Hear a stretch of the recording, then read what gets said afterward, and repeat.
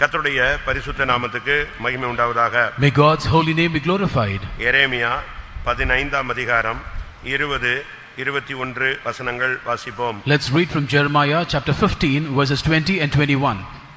உன்னை இந்த ஜனத்துக்கு எதிரே அரணான வெண்கல அலங்கமாக்குவேன்.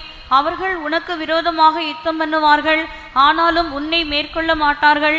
உன்னை ரட்சிப்பதற்காகவும் உன்னை தப்புவிப்பதற்காகவும் நான் உன்னுடனே இருக்கிறேன் என்று கர்த்தர் சொல்லுகிறார். நான் உன்னை பொல்லாதவர்களின் கைக்கு தப்புவித்து உன்னை பலவந்தரின் கைக்கு நீங்களாக்கி விடுவிப்பேன் என்கிறார். And I will make thee unto this people a fenced brazen wall, and they shall fight against thee, but they shall not prevail against thee. For I am with thee to save thee and to deliver thee, saith the Lord. And I will deliver thee out of the hand of the wicked, and I will redeem thee out of the hand of the terrible. கர்த்தருடைய பரிசுத்த நாமத்துக்கு மகிமை உண்டாவதாக. May God's holy name be glorified. உன்னை இந்த உலகத்துக்கு எதிராக அரணான வெண்கல அலங்கமாக்குவேன். And I will make thee unto this people a fenced brazen wall. இந்த உலகம் உனக்கு விரோதமாய் யுத்தம் பண்ணும். The world will fight against you. இந்த உலகத்தார் உனக்கு விரோதமாய் யுத்தம் பண்ணுவார்கள். And the people shall fight against you. பிசாசு உனக்கு விரோதமாய் யுத்தம் The பண்ணுவார். devil will fight against you. ஆனாலும் ஒன்றும் உன்னை மேற்கொள்ள மாட்டார். But none of these shall prevail against thee. ஏன்? Why? உன்னை ரட்சிக்க உன்னை தப்புவிக்க நான் உன்னோடு கூட இருக்கிறேன் என்று கர்த்தர் சொல்லுகிறார். The Lord says, for I am with thee to save thee and to deliver thee. யுத்தம் என்பதை குறித்து நாம் கண்டினியூவாக ஆவியானவர் பேசிக் கொண்டு வருகிறார். The Spirit of God has been continuously speaking with us about warfare. இப்பொழுது கூட யுத்தம் நடந்து கொண்டிருக்கிறது. Even now battles are going on in this world.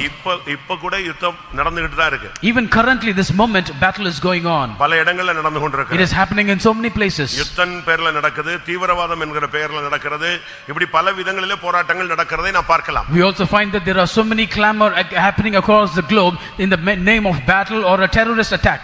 கர்த்தருடைய பரிசுத்த நாமத்துக்கு மகிமை உண்டாவதாக. May God's holy name be glorified. இன்னைக்கு ஆவிக்குரிய மனிதர்களாகிய நமக்கும் பல யுத்தங்கள் இருக்கிறது. Today we the spiritual people of God, we also encounter so many battles. இன்றைய மெசேஜ் யுத்த களத்தில் நீ எப்படி இருக்கிறாய்? In the today's message is, how are you in the battlefield? யுத்தங்களை கேள்விப்படுறோம். We heard about battles. யுத்தங்களை பற்றி படிச்சிருக்கிறோம். We read about battles. யுத்தங்களை குறித்து கர்த்தர் பல விதங்களிலே பேசுகிறார். The Lord speaks about battles in diverse manners. யுத்த களத்திலே பலரும் பல விதங்களிலே இருந்திருக்கிறார்கள். Many people are found in different ways in the battlefield. ஆனால் நாம் எப்படி இருக்கணும், நீ எப்படி இருக்க போகிறாய் என்பதை நிதானிக்க வேண்டிய ஒரு நேரம். But now is the time to discern how you should be and how I should be in this battlefield. நீ ஒரு வெண்கல அலங்கமாக மாற வேண்டும். You got to become a brazen wall. வெண்கலத்தை உடைக்க முடியாது. And a brass cannot be broken. அது தன்மை உள்ள ஒரு உலோகம். That is a hard metal. அதை வச்சு தான் அதிகமான காரியங்களை செயல்படுத்துகிறார். They do so many things by use of this brass. நீ ஒரு வெண்கலமாக மாற வேண்டும். You should become a brass first. ஒரு வெண்கல அலங்கமாக இல்லாவிட்டால் கோட்டையாக நான் உன்னை மாற்றுகிறேன். The Lord says that I make you a brazen fort or a brazen wall. அபிஷேகத்தினால நாம் ஒவ்வொருவரும் சரியான வெண்கலம் போல மாற வேண்டியது அவசியம். It is important or essential that every one of us through anointing become like a brass. வெண்கலம் ஒரு கிருபையை காண்பிக்கிறதுன்னு நான் நினைக்கிறேன். I also told you that brass talk about grace. தேவனுடைய பிள்ளை சரியான ஒரு வெண்கல கோட்டையாக மாற வேண்டியது. A child of God must properly become a brazen fort. நீ யுத்த நேரத்துல ஒரு சாதாரண மனுஷனை போல நீ இருக்க கூடாது. At the time of battle you should not be like an ordinary person. நீ சத்துருவை சேற்றை போல மிதிக்கணும்னு பைபிள் சொல்லுகிறது. The Bible says you got to trample over the adversary like a mire. அதுதான் ரொம்ப முக்கியமானது. That is very important. சத்துருவை பார்த்து நீ பயப்படுறதோ, ஓடுறதோ, பின்வாங்குறதோ, அதீரியப்படுறதோ, அவிசுவாசப்படுறதோ, தவறான அறிக்கை பண்ணுகிறதோ உன் வாயில இருந்து வரக்கூடாது. Being afraid, being scared, being discouraged, being scared and fleeing away from that adversary or confessing about without faith, those should not happen in your life, seeing the enemy. கர்த்தர் என்ன சொல்றாரு? What does the Lord say? நீ சத்துருவை சேற்றை போல மிதிக்கணும். You have to trample over the adversary like a mire. சகரியா 10ஆம் அதிகாரத்துல பார்க்கும் பொழுது, in the book of Zechariah chapter 10, வேதம் என்ன சொல்லுகிறது? What does the Bible say? 5ஆம் வசனம், verse 5. அவர்கள் யுத்தத்திலே தங்கள் சத்துருக்களை வீதிகளின் சேற்றில் மிதிக்கிற பராக்கிரமசாலிகளைப் போல இருந்து யுத்தம் பண்ணுவார்கள்.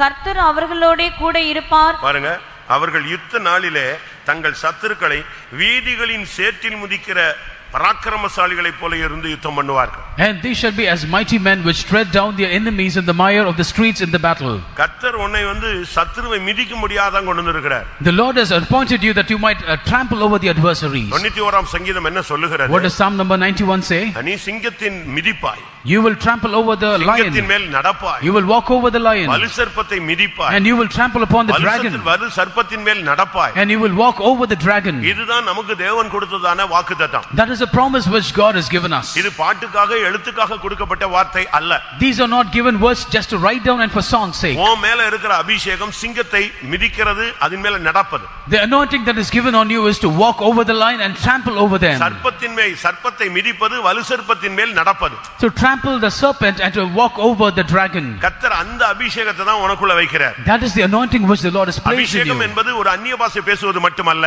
Anointing is not just speaking in tongues. அபிஷேகம் என்பது சரீர அசைவு மட்டுமல்ல. Anointing is not just movement of your body. அபிஷேகம் என்பது பரலோகத்துக்கு கடந்து போகிற ஒரு கடவுச்சீட்டு மட்டுமல்ல. Anointing is not just a ticket whereby you go to heaven. அபிஷேகம் என்பது சத்துருவை மிதிக்க கொடுத்த ஒரு அதிகார வல்லமை. Anointing is a power that you might have the authority to trample over the adversary. அதே சகரியா 10:3 பார்க்கும் பொழுது, in Saint Zechariah 10:3, மேய்ப்பருக்கு விரோதமாக என் கோபம் மூண்டது, கடாக்களை தண்டித்தேன். சேனைகளின் கர்த்தர் யூதா வம்சத்தாராகிய தமது மந்தையை விசாரித்து அவர்களை யுத்தத்திலே தமது சிறந்த குதிரையாக நிறுத்துவார். ஒரு மனிதனை யுத்தத்திலே சிறந்த குதிரை போல நிறுத்துவேன்னு சொல்றார். The Lord says, in the battle I will make a man stand like a goodly horse. எப்படி இருக்கும் நீங்க பாருங்க. See how it will be. ஒவ்வொரு விசுவாசிகளையும் கர்த்தர் ஒரு சிறந்த குதிரையாக நிறுத்துகிறார். The Lord places every believer like a stallion. இன்னைக்கு நம்மில் எத்தனை பேர் அப்படி இருக்கிறோம்? Today how many of us are like this? நீ இந்த சபையில ஒரு போர் குதிரையாக சிறந்த குதிரையாக நிக்க வேண்டும். So you got to stand as a goodly horse like a stallion in the house of God. அதுதான் ரொம்ப முக்கியமானது. That is very important. இன்னைக்கு சபையில நீங்க வந்து ஒரு சாதாரண ஒரு மெம்பரா இருக்கிறதுனால பிரயோஜனம் கிடையாது. There is no point in being just a member in the church of God. ஆவிக்குரிய யுத்த களத்துல நீ ஒரு பராக்கிரமசாலியை போல வந்து நிக்கணும். In the spiritual battlefield you got to stand as a mighty man of valor. அப்பொழுதுதான் நாம் இந்த நாட்களிலே சத்துருவை மேற்கொள்ள முடியும். It's only then we can overcome the adversary these days. கர்த்தருடைய பரிசுத்த நாமத்துக்கு மகிமை உண்டாவதாக. May God's holy name be glorified. நாம் ஒரு குதிரையாக, குதிரை வீரர்களாக மாற வேண்டும். We have to become horses and the horse riders. கர்த்தர் உன்னை சிறந்த குதிரையாக யுத்தகளத்தில் நிறுத்துவார். The Lord will make you stand as a goodly horse in the battlefield. யோபுவின் புத்தகத்துல படிச்சு பாத்தீங்க. In the book of Job, இந்த யுத்த குதிரை எப்படிப்பட்டது?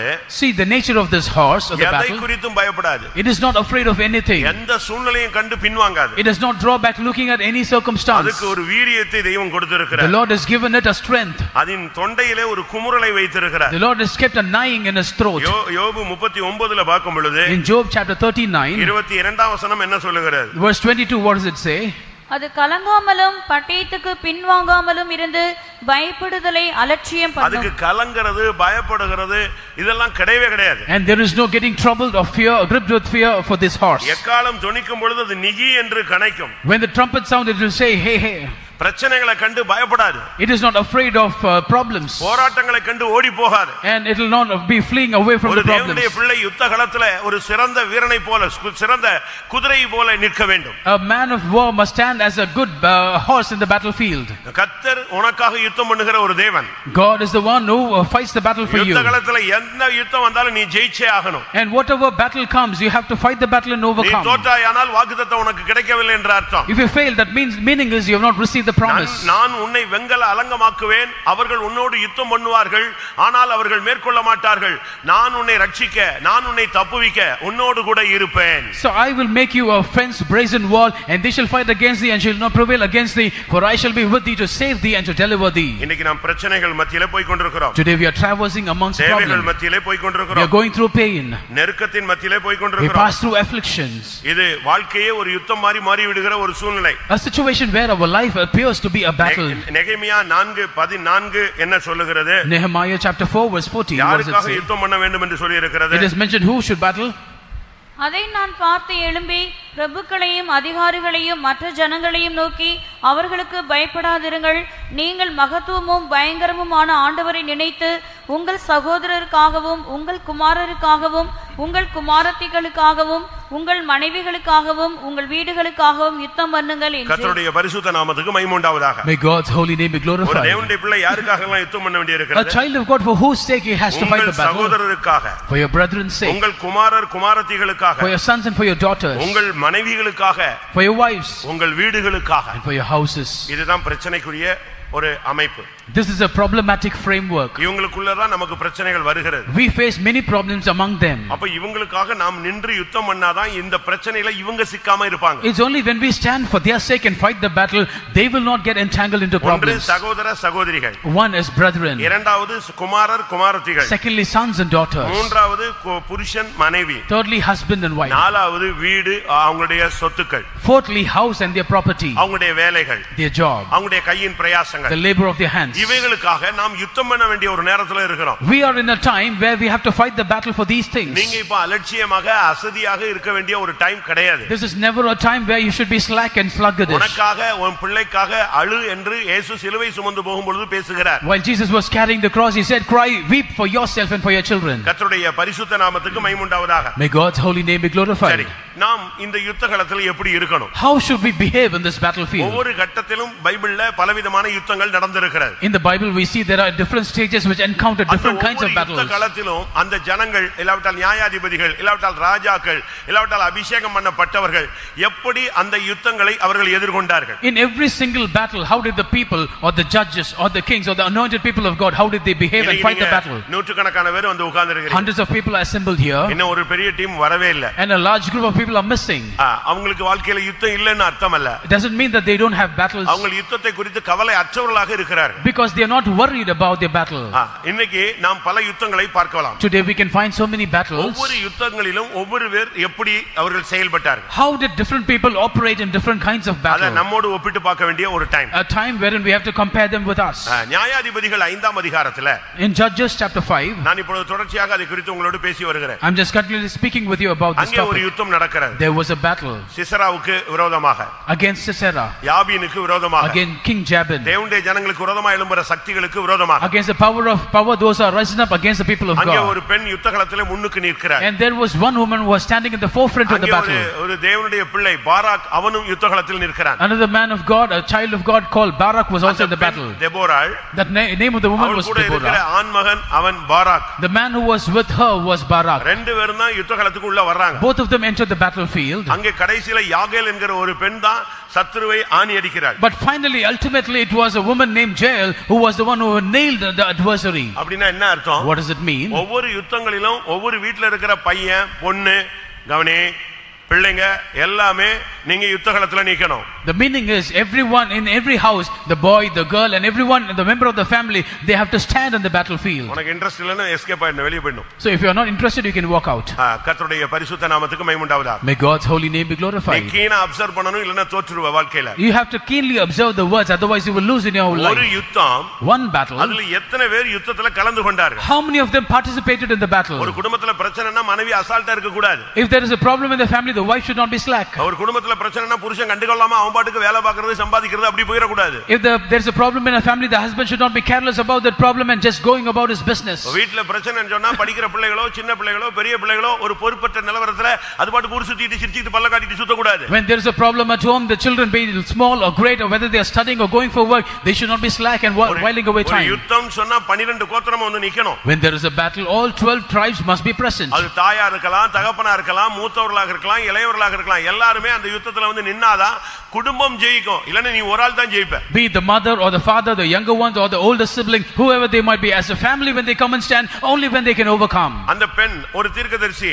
அவள் பாராக்க பார்த்து சொல்றா, நீ செபுலோன் கூட்டத்தை நப்தலி கூட்டத்தை அழைத்து கொண்டு யுத்தத்துக்கு போன்னு சொல்லி. That woman was a prophetess. She called Barak and said, you call up the tribes of Zebulun and Naphtali and go to fight the battle. அவன் எல்லாரையும் கூட்டிட்டு வரான். And he brought every one of them. ஆனா எல்லாரும் யுத்தத்துக்கு வந்தாங்களா? But did all of them come for the battle? எல்லாரும் யுத்தம் பண்ணாங்களா? Did all of them fight the battle? ஒவ்வொரு யுத்தங்களை எந்த விதத்துல டீல் பண்ணாங்க? How did they deal with the battle, every one of them? அதான் முக்கியம். That is very important. உங்க குடும்பத்துல ஒரு பிரச்சனைனா நீங்க அதை எப்படி சந்திக்கிறீங்க? When you face a problem in your family, how do you tackle it? ஒரு சிலருக்கு பிரச்சனைகளை பத்தி கவலையே கிடையாது. Some are never bothered about their problems. அது பாட்டுக்கு ஒரு சூடு சொரணை இல்லாம போயிட்டே இருப்பான். They don't have any kind of feeling. They are numb to all things and they do not react. ஒரு சிலர் பிரச்சனைன உடனே ரொம்ப சோர்ந்து போயிடுறாங்க. Some people become so depressed when they see problems. ஒரு சிலர் தனக்கு பிரச்சனையே இல்லாத போல காட்டிக் கொள்கிறார். Some people behave as though they don't have any problems. நியாயாதிபதிகள் 5ஆம் அதிகாரம் 14ல இருந்து 20 வரைக்கும் நீங்க படிச்சுக்கோங்க. Judges chapter 5 verses 14 to 20 you can read. அங்க ஒவ்வொருவரும் அந்த யுத்தங்களிலே கலந்து கொண்டார்களா இல்லையா, எப்படி கலந்து கொண்டார்கள் என்று தெளிவான ஒரு சரித்திரம் அங்க சொல்லி இருக்கு. A very clear history is mentioned as to who all participated in the battle, who did not participate in the battle. யுத்தம் ஒன்றுதான். Battle is one. அதுல கலந்து கொண்ட நபர்களுடைய செயல்பாடுகள் தான் வித்தியாசமாக இருந்தது. The works of the people who participated in the battle was different. கர்த்தர் யுத்தகளத்துக்கு எல்லாரையும் வர சொல்லிட்டாரு. The Lord has invited everyone to the battle. கர்த்தர் யுத்தத்திலே ஜெயமும் கொடுத்துட்டார். The Lord also gave them a victory in the battle. ஜெயம் கொடுத்த பிறகு பாட்டு பாடுறாங்க. After giving the victory they sang songs. பாட்டுல தான் உண்மை வருது.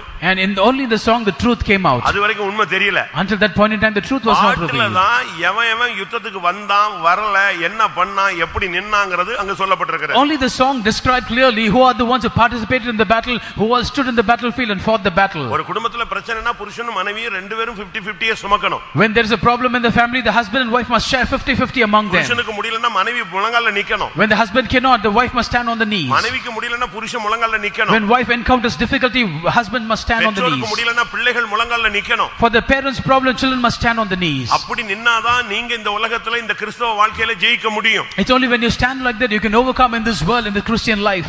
இங்கே நாம் பார்க்கும் பொழுது, when you see here, நியாயாதிபதிகள் 5ஆம் அதிகாரத்தில் பார்க்கும் பொழுது, Judges chapter 5, அங்க என்ன சொல்லப்பட்டிருக்கிறது? what is mentioned there? 14ஆம் வசனத்தில் பார்க்கும் பொழுது, in verse 14, மாகீரிலிருந்து அதிபதிகளும் செபுலோனிலிருந்து எழுதுகோலை பிடிக்கிறவர்களும் இறங்கி வந்தார்கள். Out of Mahir came out governors, and out of Zebulun they that handle the pen of the writer. புரியுதா? Do you understand? யாரெல்லாம் யுத்தத்துக்கு வந்துட்டாங்க? Who all came for the battlefield? ரைட்டர்ஸும் வந்துட்டாங்க, கவர்னர்ஸும் வந்துட்டாங்க. Even the writers and governors, they were present for the battle. சரிதானா? Correct தானா? மாகீரிலிருந்து அதிபதிகள், governors எல்லாம் யுத்தத்துக்கு வர்றாங்க. Governors from Mahir. அது மாத்திரமல்ல, not only that, ரைட்டர்ஸ் எழுதுறவன்லாம் எழுதுகோலை பிடிக்கிறவன்லாம் யுத்தத்துக்கு வந்து நிக்கறான். even the writers with pen, they also came for the battlefield. நான் வேலை செய்றேன், படிக்க போறேன், காலேஜுக்கு போறேன், அதெல்லாம் கரெக்ட். குடும்பம் சரியில்லாம நீ என்னத்தை படிச்சு என்னத்தை சாதிச்சிர போற? You can give excuses saying I go to work, I'm studying, I'm doing this and that. Without your family problems, what will you do? முதல்ல உன் குடும்பம் கிளியர் ஆகணும். First of all, your family problems must be clear. இங்க தெளிவாக சொல்லி இருக்கிறது. It is very clearly mentioned. அவன் writer, அவனும் யுத்தத்துல வந்து உட்கார்ந்திருந்தான். He is just a writer, but he was there present in the battle. Governor, அவனும் தேவசமூகத்துல வந்து உட்கார்ந்திருந்தான். He is a governor, but he was present in the presence of God. இசக்காரின் பிரபுக்களும் தெபோராளோடு நின்றார்கள். And even the princes of Issachar, they were present with Deborah. அவங்க எல்லாம் கால்நடையாய் அனுப்பப்பட்டு நடந்தே போறாங்க. And they walked by foot itinerary. எப்படி இருக்கும்? See how it will be. இன்னைக்கு நமக்கு ஆட்டோ இல்லனா கூட்டத்துக்கு வர மாட்டோம். Today if we don't have an auto, we don't come for meetings. Car இல்லனா கூட்டத்துக்கு வர மாட்டோம். Without a car, we don't come for meetings. Two wheeler இல்லனா கூட்டத்துக்கு வர மாட்டோம். When we don't have a two wheeler, we cannot come for meetings. உண்மைதானே? Is it not true? உண்மையா இல்லையா? Is it not true? நேத்து கூட ஒரு சகோதரன் வந்தாரு. Yesterday a brother met me. கொஞ்சம் paralyzed ஆகி இப்பனா கொஞ்சம் சோமாயிருக்காரு. So he was paralyzed, but now he's recovered a bit. நேத்து காலையில வந்தாரு, நான் அனுப்பி விட்டேன் பாவம். Yesterday morning he came, I sent him away. நான் அரக்கோணத்துல இருக்கும்போது, while I was there in Arakonam, அரக்கோணத்துக்கு அவங்க அந்த ஆர்கேபேட்ல இருந்து அங்கிட்டு போனா அங்கிட்டு ஒரு ஊர் இருக்கு. அது போய் மலையில உள்ள ஏறணும். அவங்க பாம்பு பிடிக்கிறவங்க Irular. So they belong to a tribe called Irula who catch serpents, and he was living in a mountain which is very very far away from the church. அடுத்து அரக்கோணத்துல இருந்து நீங்க கனகமாசத்திரம் பாத்தீங்கன்னா கார்னின்னு ஒரு இடம் இருக்கு. அது ஒரு 10-20 கிலோமீட்டர் இருக்கும். So there was another place called a place which is away about 10-20 kilometers away from the faith home. அவங்க எல்லாம் காணிக்கை கொண்டு வரதுக்கு நெல் எடுத்துட்டு வரும்போது பஸ்ல ஏத்த மாட்டான்னு சொன்னா அந்த நெல்லை தூக்கிட்டு 25 கிலோமீட்டர் எங்க வந்துடுறான்? சர்ச்சுக்கு நடந்தே வந்துடுறான். So when they carry the paddy as offering to the church, when they do not allow in the bus, they will walk for 25 kilometers and bring them to the church. நேத்து வந்த சகோதரன் எல்லாம் 25 kilometre 28 kilometre அவங்க பாட்டுக்கு, அவங்களுக்கு bus காசு கிடையாது. ஆனா பாஸ்டர் சத்யநேசன் அவங்கள போய் அங்க சந்திச்சு ரட்சிப்புக்குள்ள கொண்டு வந்திருக்கிறாரு. The brother who came yesterday, they don't have money to board a bus, and Pastor Satyanesan had went to those remote villages and saved those people. குட்டி குட்டி பொம்பளை பிள்ளைங்க, little young girls. இப்ப எல்லாம் மேரேஜ் ஆயிடுச்சு. All of them are married now. அவங்களும் குட்டி குட்டி, and they are very small. ரெண்டையும் இந்த தோல்லையும் தூக்கி வச்சுக்கிட்டு அந்த சகோதரியும் இழுத்துக்கிட்டு இவன் சட்டையும் போடாம அம்பாடுக்கு நடந்து வருவாங்க. எங்க அரக்கோணம் சர்ச்சுக்கு வருவான். This brother will not even பரலோகத்துக்கு போவானா? நம்ம கார்லனா இன்னைக்கு கார் ரிப்பேர், நான் சர்வீஸ் கேன்சல் இப்படி சொல்றவன் பரலோகத்துக்கு போவானா? Without even wearing a shirt, he will carry both the children on their shoulders, and along with his wife he will come walking to the faith home. But today, because our car is repaired, we do not come to the faith home. Whether he will go or we will go to heaven. அங்க நீங்க படிச்சு பாருங்க 15ஆம் வசனத்துல, இசக்கார் பாராக்கை போல இசக்கார் மனுஷரும் பள்ளத்தாக்கில் கால்நடையாய் அனுப்பப்பட்டு போனார்கள். In verse 15, and the princes of Issachar were with Deborah, even Issachar and also Barak, and they went on foot in the valley. ஒரு குரூப் யுத்தத்துக்கு கால்நடையா புறப்பட்டு போகுது. One group started to the battlefield on the foot. இன்னொரு group அவன் படிக்கிறவன் எழுதுகிறவன் அவன் governor ஆனாலும் யுத்தத்துக்குள்ள வந்து நிக்கறான். There is another group who was studying, who was writing, and there is a group of governor, they were still on the battlefield. ஆனா 15 16 வசனங்களை நீங்க பாத்தீங்கன்னா, but in verses 15 and 16, ரூபனின் பிரிவினைகளால் உண்டான இருதயத்தின் நினைவுகள் மிகுதி. For the divisions of the of Reuben were great. Ruban 15 கடைசி. For the divisions of Reuben, என்ன சொல்லுகிறது? What does the 16th verse say? Ruban வந்து வரவே இல்லையா? Reuben did not come for the battle. என்ன ரீசன் கேட்டா, the reason was, மந்தைகளின் சத்தத்தை கேட்க நீ தொழுவங்களின் நடுவே இருந்து விட்டது என்ன? Why is it that thou abodest among the sheepfolds to hear the bleatings of the flock? அவனுக்கு ஆடு மாடு இதுதான் ரொம்ப முக்கியங்க. And cattle is very important for him. வேற தெய்வீகம் பரிசுத்தம் இதெல்லாம் அதெல்லாம் சும்மா second option. Divinity, holiness is only second option for him. It's not very important. ஞானஸ்நானம் எடுத்துக்கிறோம். He is taking water baptism. அப்படி இருக்க கூடாது. We shouldn't be like that. இவன் பாருங்க ஒரு குரூப் இருக்குது, இந்த குரூப் மந்தைகளின் சத்தத்தை கேட்க நீ தொழுவத்திலேயே இருந்து விட்டது என்ன? இவனுக்கு மந்தைதான் முக்கியம், பணம் தான் முக்கியம், வாழ்க்கையில இதுதான், அதே இதுலதான் போயிட்டே இருக்கான். There is one group who has just stayed back to hearken to the bleatings of the flock. They are very concerned about their occupation and business. யுத்தம் நடக்கு. The battle is going on. அடுத்து கீலேயாத் மனுஷர். Next, the men of Gilead. 17 வசனம், கீலேயாத் மனுஷர் யோர்தானுக்கு அக்கறையிலே இருந்து விட்டார்கள்.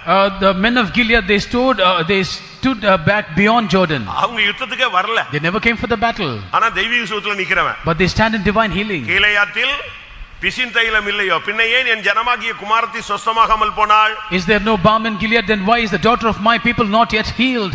ஒரு சிலர்லாம் தெய்வீக சுகம்னா என்னன்னே தெரியல அவங்களுக்கு. Some people don't even know what is divine healing. மருந்து எடுக்கல, அது தெய்வீக சுகம் நீ சொல்ற. You are not taking medicine, you are saying that's divine healing. தெய்வீக சுகத்துல நிக்கிற ஆளு யுத்த ஜெபத்துல நிக்கணும். A person who stands on divine healing must stand in prayer. யுத்த களத்துல நிக்கணும். You got to stand in the battlefield. நான் மருந்து எடுக்கல, ஒரு பையன் வந்து பாய்சன் அடிச்சான். A person, a little boy who drank poison. ஒரு பையன் பாய்சன் அடிச்சான். A little boy took poison. அவனை தூக்கி ஹாஸ்பிடல் கொண்டு போறாங்க. He was carried to the hospital. இவன் அங்க போயிட்டு சொல்றான், நான் மருந்து எடுக்க மாட்டேன். There he says, I will not take medicine. ஏய் முட்டாள், நீ முதல்ல பாய்சன் அடிச்சதே தவறு. You have drank poison, that is wrong. புரியுதா உங்களுக்கு? What the point I'm trying to make, do you understand? இவர் வாழ்க்கையில ஒரு சின்ன பிரச்சனை அப்படி இப்படின உடனே இவர் பாய்சன் அடிச்சிட்டாரு. There was a problem at home and therefore he has taken poison. இப்போ அவனை கொண்டு போய் சரி எப்படியாவது காப்பாத்தலாம்னு பசங்க எல்லாம் தூக்கி கொண்டு போய் எங்க போட்டானுங்க? சொந்தம் வந்தா எல்லாம் சபையில உள்ளவங்க தூக்கி கொண்டு போய் அங்க போட்டான் ஹாஸ்பிடல்ல. Now the church members and other relatives and acquaintances, they took him to the hospital to save his life. அங்க போட்ட உடனே எல்லாத்தையும் புடிங்கி போடுறாரு. ஏன்னா இவர் பக்தி வைராக்கியம் வந்துருச்சு. என்னது? Now he was filled with godly zeal. He was pulling out all the wires, எல்லாத்தையும் குத்தி வச்சிருக்கிற ஊசி எல்லாம் பட்டப்பட்டன்னு போடுறான். டாக்டர் வந்து என்னங்க இப்படி பண்றாருன்னு, நான் மருந்து எடுக்க மாட்டேன், நான் பரலோகம் போணும். He is pulling out the needle and saying, I will not take medicine, I should go to heaven. இப்படிலாம் 2-3 பேர் இருக்கறனால தான் சபை நாரி போய் கிடக்குது. So because people are like this, the church is thinking. மருந்தே இல்ல, நான் தொடவே மாட்டேன், ஆய் போய்னா. He said, no, I will not touch medicine at all. ஒரு நல்ல பையன், a good boy. ஆனா ஏதோ ஒரு பிரச்சனையில இப்படி பண்ணிட்டான். But in some problem he has done this. நான் போனேன். I went there. நான் போனா இவனை சுத்தி டாக்டர்ஸ் நர்ஸ் ஒரு பெரிய டீமே நிக்குதுங்க. When I went there, there was a huge team surrounded with doctors and nurses. எல்லாரும் அவன்கிட்ட கேட்டுட்டு இருக்காங்க. All of them were inquiring him. நீ என்ன பாய்சன் எடுத்தேன்னு சொல்லு, அதுக்கு ஏத்த மாதிரி நம்ம என்ன செய்யலாம், ட்ரீட்மென்ட் கொடுக்கலாம். என்ன பாம்பு கடிச்சதுன்னு சொன்னா தானே அவன் அதுக்கு ஏத்த மாதிரி ட்ரீட்மென்ட் போக முடியும். நீ என்ன பாய்சன் அடிச்ச, எந்த அளவு அடிச்ச, அதை சொல்லுனா, நான் மருந்து எடுக்க மாட்டேன், நான் இயேசுவுக்காக மரிப்பேன். So they were asking him to tell what kind of poison he has taken in what quantity so that they can treat him accordingly, but he said, no, I will not take medicine. எங்க என்ன செய்யணும்னு பாதி பேருக்கு தெரியாது. Half of the people do not know what they have to do where. நான் போய் எட்டி பார்த்தேன். I went and peeped inside. அங்க டாக்டர் பாவம் மல்லு கட்டிட்டு இருக்கான். இவன்ட்ட எப்படியாவது காப்பாத்தணும்னு சொல்லி, என்ன பாய்சன் எல்லாம் இவன்ட்ட கடந்து போராடுறாங்க. The doctors and nurses were striving with him. எல்லாரும் போராடிட்டு இருக்கும்போது நான் எட்டி பார்த்தேன். When all were striving, I peeped inside. நான் சொன்னேன், எனக்கு ஒரு டைம் கொடுங்க. I said, give me some time.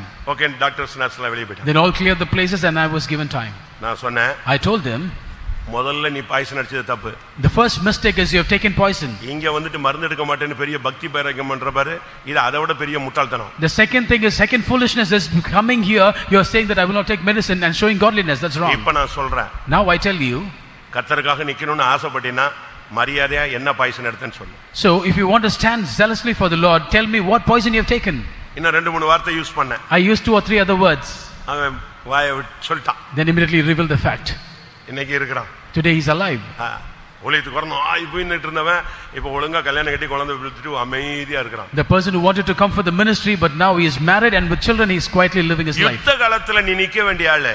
You are a person supposed to stand in the battlefield. நீ இங்க எங்க போய் உட்கார்ந்து இருக்கறன்னு பாரு. See where you are seated down. கீலேயாத் மனுஷர், men of Gilead, யோர்தானையே கடந்து வரல, அங்கேயே உட்கார்ந்துட்டான். they did not even pass over Jordan, they were on the Jordan shore. நீ உள்ள வரணும். So you have to come into this church of God. சபையில ஒரு சாவுன்னா நீ வந்து நிக்கணும். If there is a death in the church you have to come and say. சபையில ஒரு உபவாச ஜெபம்னா நீ வந்து நிக்கணும். If there is a fasting prayer in the church you have to come. சபையில ஒரு கன்வென்ஷன்னா நீ வந்து நிக்கணும். If there is a convention you want to stand in the convention. ஒரு ஏரியா பிரேயர்னா அந்த ஏரியா பிரேயர்ல உள்ளவங்க ஒழுங்கா போய் உட்காரணும். If there is an area prayer you have to participate in the prayer. அவன் வீட்டுக்கு போக மாட்டான், இவன் வீட்டுக்கு போக மாட்டான், நீ எப்படி பரலோகத்துக்கு போறது? Shouldn't say I will not go to his house and that house, then when can you go to heaven? 10 விசுவாசி இருக்கிறான் ஒரு ஏரியால. In a area there are 10 believers. 4 வீட்டுக்கு நீ போக மாட்ட. You will not go for 4 houses. பரலோகத்திலே மொத்தமே 4 இடம் தான் இருக்கு. So there are only 4 places for in heaven. எந்த இடத்துல கொண்டு போய் உன்னை வைக்கிறது? In which place the Lord will place you? சீயோனுக்கு போக முடியாது. You cannot go to Zion. எருசலேமுக்கு போக முடியாது. You cannot go to Jerusalem. பிரிவினை உனக்குள்ள இருந்தா நீ எப்படி நீ எங்க போய் நிக்க போற? When there is division among you, where will you go and stand? கர்த்தருடைய பரிசுத்த நாமத்துக்கு மகிமை உண்டாவதாக. May God's holy name be glorified. ஒரு தேவனுடைய பிள்ளைன்னா யுத்த களத்துல நிக்கணும். A child of God is required to stand in the battlefield. அடுத்து தான் மனுஷர். Nextly the men of Dan. அவன் கப்பல்லே இருந்துட்டான், வெளியே வரல. He stayed in the ship, he did not come out. பேசுறதுதான் விசுவாசம். He speaks only faith. ஆனா யுத்தத்துல வந்து நிக்கிறது கிடையாது. But he does not come for the battle. தான் மனுஷர் எங்கே இருந்துட்டாங்க? Where did the men of Dan remain? எங்கே இருந்துட்டான்? Where was they?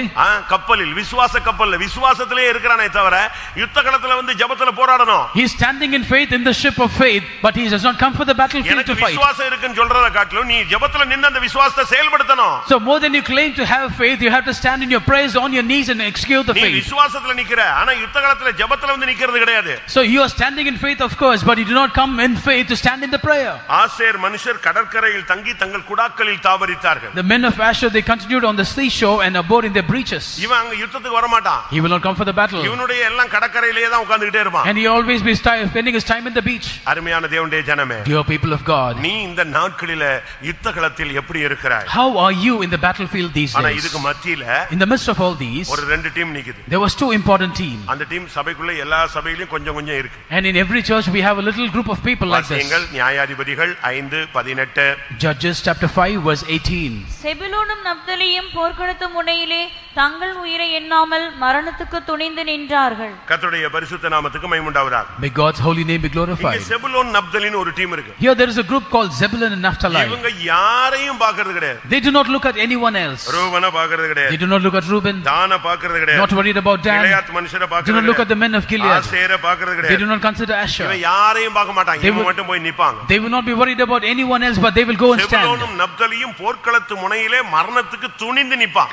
Zebulun and Naphtali they will stand in the forefront of the battlefield jeopardizing their life. இந்த 2 பேரால தான் அன்னைக்கு யுத்தம் ஜெயத்துல கடந்து போனது. That day the battle was a victory because of these 2 people. இப்படி 2 கூட்டம் சபையில தேவை. We need 2 groups of people like this in the church. என்ன வந்தாலும் போர்க்களத்து முனையில நீ நிக்கணும். Come what may, you got to stand in the forefront of the battle. நீ அப்படி நிக்கும்போது When you stand likewise, நியாயாதிபதிகள் 5:20 என்ன சொல்லுது? Judges 5:20 what does it say? நட்சத்திரங்கள் யுத்தம் பண்ணும். The stars will fight. பரலோகமே உனக்காக யுத்தம் பண்ணும். The heaven itself will fight the battle for you. அருமையான தேவனுடைய ஜனமே, Dear people of God, உன்னுடைய யுத்த களங்களிலே நீ என்ன செய்கிறாய்? what are you doing in the battlefield? இன்னொரு குரூப் இருக்கு. There is another group. வாழ்க்கையில பிரச்சனை வந்தா When there is problem in their இந்த family, டீம் எங்க போகுது? immediately the team goes where? குறி கேட்க போகுது. It will go to ask for divination. அஞ்சனம் பார்க்க போகுது. They will go for familiar spirits. ராசி கேட்க போகுது. They are looking into astrology. என் பேரை நியூமராலஜில மாத்திட்டா எனக்கு ஆசீர்வாதம் வந்துருமான்னு கேக்குறான். They are asking if I alter my name according to numerology, will I get blessings? விசுவாசி. Believers are doing this. விசுவாசிகள்ல ஒரு சிலர், some among the believers, அவங்க யுத்த களத்துல யாரை நம்புறாங்க? in the battlefield whom are they trusting? மந்திர ஆலோசனை கேட்க போறாங்க. They want to take the counsel of the magicians. கர்த்தர் யுத்தம் பண்ணலையா, அதனால பிசாசு வச்சு யுத்தம் பண்ணி ஜெயிக்கலாம்னு பார்க்கறான். The Lord is not fighting the battle for them, therefore they want to fight the battle with the help of the devil. என்னாகமம் 22ஆம் அதிகாரத்துல பார்க்கும் பொழுது, in Numbers chapter 22, பாலாக் என்பவன் குறி சொல்லுகிற ஜனங்களை தேடி போய் பணம் கொடுத்து கூட்டி வந்து சபிக்கும்படியாக ஏற்பாடு பண்ணான். The king Balak, he went in search of the people of the diviners and he want to bring them and curse the people of Israel. நீ யுத்த களத்துல நின்னு போராட வேண்டியவன் அதை விட்டுட்டு போய் நீ பணம் கொடுத்து யாரையாவது குறி சொல்றவன் இவனெல்லாம் கூட்டி வந்து இந்த பாதையில வந்தேனா நீ தேற முடியாது. You are a man supposed to fight the battle in the battlefield, but if you go behind the diviners and the soothsayers and the familiar spirits, then you cannot prosper. 1 Samuel 28:5-6-7 வசனங்களை பார்க்கும்போது, 1 Samuel chapter 28 verses 5 to 7, யுத்த களத்துல சவுல் அபிஷேகம் பண்ணப்பட்டவன் இங்க யுத்த களத்துல நின்னு போராடாம போய் அஞ்சனம் பார்க்கிற ஸ்திரியை தேடி வீடு வீடா ரோடு போராட நைட் எல்லாம் அலைஞ்சிட்டு இருக்கான். Anointed Saul, who was supposed to fight the battle in the battlefield, instead of fighting the battle there, he is going in the streets to find out a woman with this familiar spirit. ஏன்? Why? கர்த்தருடைய வார்த்தைக்கு நீ கீழ்ப்படியாமல் போன அப்படினால் யுத்தகளத்துல உனக்கு நிக்க தைரியம் இல்ல. Because you fail to obey the word of the Lord, you don't have the boldness to stand in the battle. கர்த்தர் ஊரினாலும் தும்மினாலும் உனக்கு பதில் கொடுக்கவில்லை. The Lord did not answer you by Urim and Thummim. உன் இருதயம் இப்ப தத்தளிக்குது. Now your heart is staggering. எப்படி ஜெயிக்கிறது? How to overcome? எப்படி முன்னேறது? How to progress? எப்படி தலை நிமிர்ந்து நடக்கிறது? How to walk with lifted heads? இப்படி ஒரு போராட்டத்துல கடைசில நீ யார்ட்ட போய் நிக்கிற? In a struggle within you, where you go and stand and finally. போய் குறி சொல்லுகிற பிலேயாம்ட்ட நின்னது போல இவன் ஒரு அஞ்சனம் பார்க்கிற ஸ்திரியை தேடி போய் நைட்ல போய் அவ வீட்ல முக்காடு போட்டு ஆள் மாறாட்டம் பண்ணி போய் அங்க உட்கார்ந்திருந்தான். Like Balak who went to Balaam to make a divination and curse the people of Israel, so also he went at the night time in a disguise to a familiar spirit woman. யாராவது அப்படி செஞ்சிருக்கீங்களா? Has anyone done this? பேரை மாத்தி இருக்கியா? Have you changed your name? நியூமராலஜில பேர் மாத்துறான். They are changing the name according to numerology. அப்படிதானே? Is it not so? உண்மைதானே? Is it not true? கூட ஒரு ஏ போட்ட உடனே உனக்கு எல்லாம் பறந்துருதாமா? When you add an additional A, that everything fly in your life? லேசா இன்னொரு ஏ போட சொல்லுவாங்க. He will say just add one more A. இன்னொரு ஐ போட்டு நீ வந்து கோடீஸ்வரன் ஒரு ரூபாயில ஆகலையா? He will say add one more I and you'll become a multimillionaire, but no one has become. Numerology நமக்கு செல்லாதே. Numerology will not work for us. நீ போய் அஞ்சனம் பார்த்து குறி கேட்டுட்டுலாம் உன்னுடைய வாழ்க்கையில முன்னேற முடியாது. You cannot prosper in your life by going to familiar spirits and divinations. அவன் உன்னை பார்த்த உடனே உன் வீட்டை பார்த்த உடனே மிரளணும். Once he sees you in your house, he must be startled. யுத்தகளத்திலே Saul நிற்காமல் யுத்தகளத்துல போய் அங்கே அஞ்சனம் பார்க்கிற பெண்ணை தேடி போனான். அதனால தான் கர்த்தர் அவனை தற்கொலைக்கு ஒப்பு கொடுத்தார், அமலேக்கின் கையில் ஒப்பு கொடுத்தார். Saul did not go to the battlefield. Instead he went to the woman with the familiar spirit to inquire about the battle. That is why the Lord gave him to a suicide and be destroyed of an Amalekite. 1 Samuel 17:24ல பார்க்கும் பொழுது யுத்தகளத்துல நிக்க வேண்டிய எல்லா யுத்தகள சர்வாயுத வர்க்கத்தை தரித்த அந்த யுத்த வீரர்கள் எல்லாரும் அவனை பார்த்த உடனே ஓடி போனார்கள். 1 Samuel chapter 17 verse 24, when all the people in the battlefield, when they saw him, they fled away. உனக்கு யுத்தகளத்துல நீ நிக்கணும். You got to stand in the battlefield. நீ போர்க்களத்து முனையில வந்து நிக்கணும். You got to stand in the forefront of the battlefield. உலகத்துல மனுஷன் சொல்லுவான் ஆறிலும் சாவு, நூறிலும் சாவு. In the world people used to say that you may die at the age of 6 or 100. நீ வாழ்வோ சாவோ, be it life or death. மார்க்கத்துல வந்துட்டியா? Have you come to this way? கிறிஸ்து எனக்கு ஜீவன், சாவு எனக்கு. சும்மா பெட்டியில மட்டும் ஒரு ஸ்டிக்கர் ஒட்டி விட்டுருவாங்க. அவர்லாம் சொல்லணும் அத. For me to live is Christ and death is gain. They put a sticker on the coffin, but it's not so. You have to confess it. செத்த ஆளு சொல்லணும் கிறிஸ்து எனக்கு ஜீவன், சாவு எனக்கு ஆதாயம். The dead person must say, for me to live is Christ and death is gain. ஜீவனாலாயிலும் சாவினாலாயிலும் கிறிஸ்து என்னில் மகிமைப்படுவார் என்று நான் விசுவாசிக்கிறேன். I believe that either through death or life Christ will be glorified in me. 78ஆம் சங்கீதம் 9ஆம் வசனத்தை பார்க்கும்போது in Psalm number 78 verse 9, ஆயுதமணிந்த will வீரரான யுத்த வீரரான எபிராயிம் புத்திரர் யுத்த நாளில் முதுகை காட்டினார்கள். The men of war, the thousands of people of Abraham, they showed their back in the battlefield. இந்த மார்க்கம் ஒரு யுத்த களம். This religion is a battlefield. உலகமே வாழ்க்கையே யுத்தம்தான். And the entire worldly life is a battle. Pentecost வாழ்க்கைங்கிறது 7 மடங்கு யுத்தம். But Pentecostal life is a 7-fold vehement battle. உலகத்து மனுஷனுக்கு ஒரு யுத்தம் தான். For the worldly man one battle. ஒரு portion தான். Just one portion of the battle. இல்லட்ட ஒரு டைம் தான். Or just for a particular period of time. 7 times. But for us it's 7 times multiplied. அக்கினி வந்து 7 மடங்கு சூடாகும். Your life will be heated 7 times. எங்க போனாலும் பிரச்சனை வரும். Wherever you go you'll encounter problems. இதுல வந்து மரணத்துக்கு துணிஞ்சு நிக்கிறவன் மட்டும் தான் பெந்தேகோஸ்தேல சீயோன் எருசலேமுக்கு போவான். Only those who jeopard their life in this battle to death, they will go to Zion and Jerusalem in Pentecostal. உனக்கு வாரம் நாங்க டீச்சிங் பண்றோம், கோச்சிங் பண்றோம். Every week we teach you and coach you. ஆமா, ரெண்டு வாரம் உனக்கு கோச்சிங் கொடுத்துக்கிட்டே இருக்கோம். இப்படி பண்ணு, அப்படி பண்ணு, இப்படி ஜெயிச்சிரு, அப்படி ஜெயிச்சிரு. Every week we are training you, we are equipping you with saying that you have to do like this and that, you will overcome. நான் ஒரு புக் படிச்சேன். I read a book.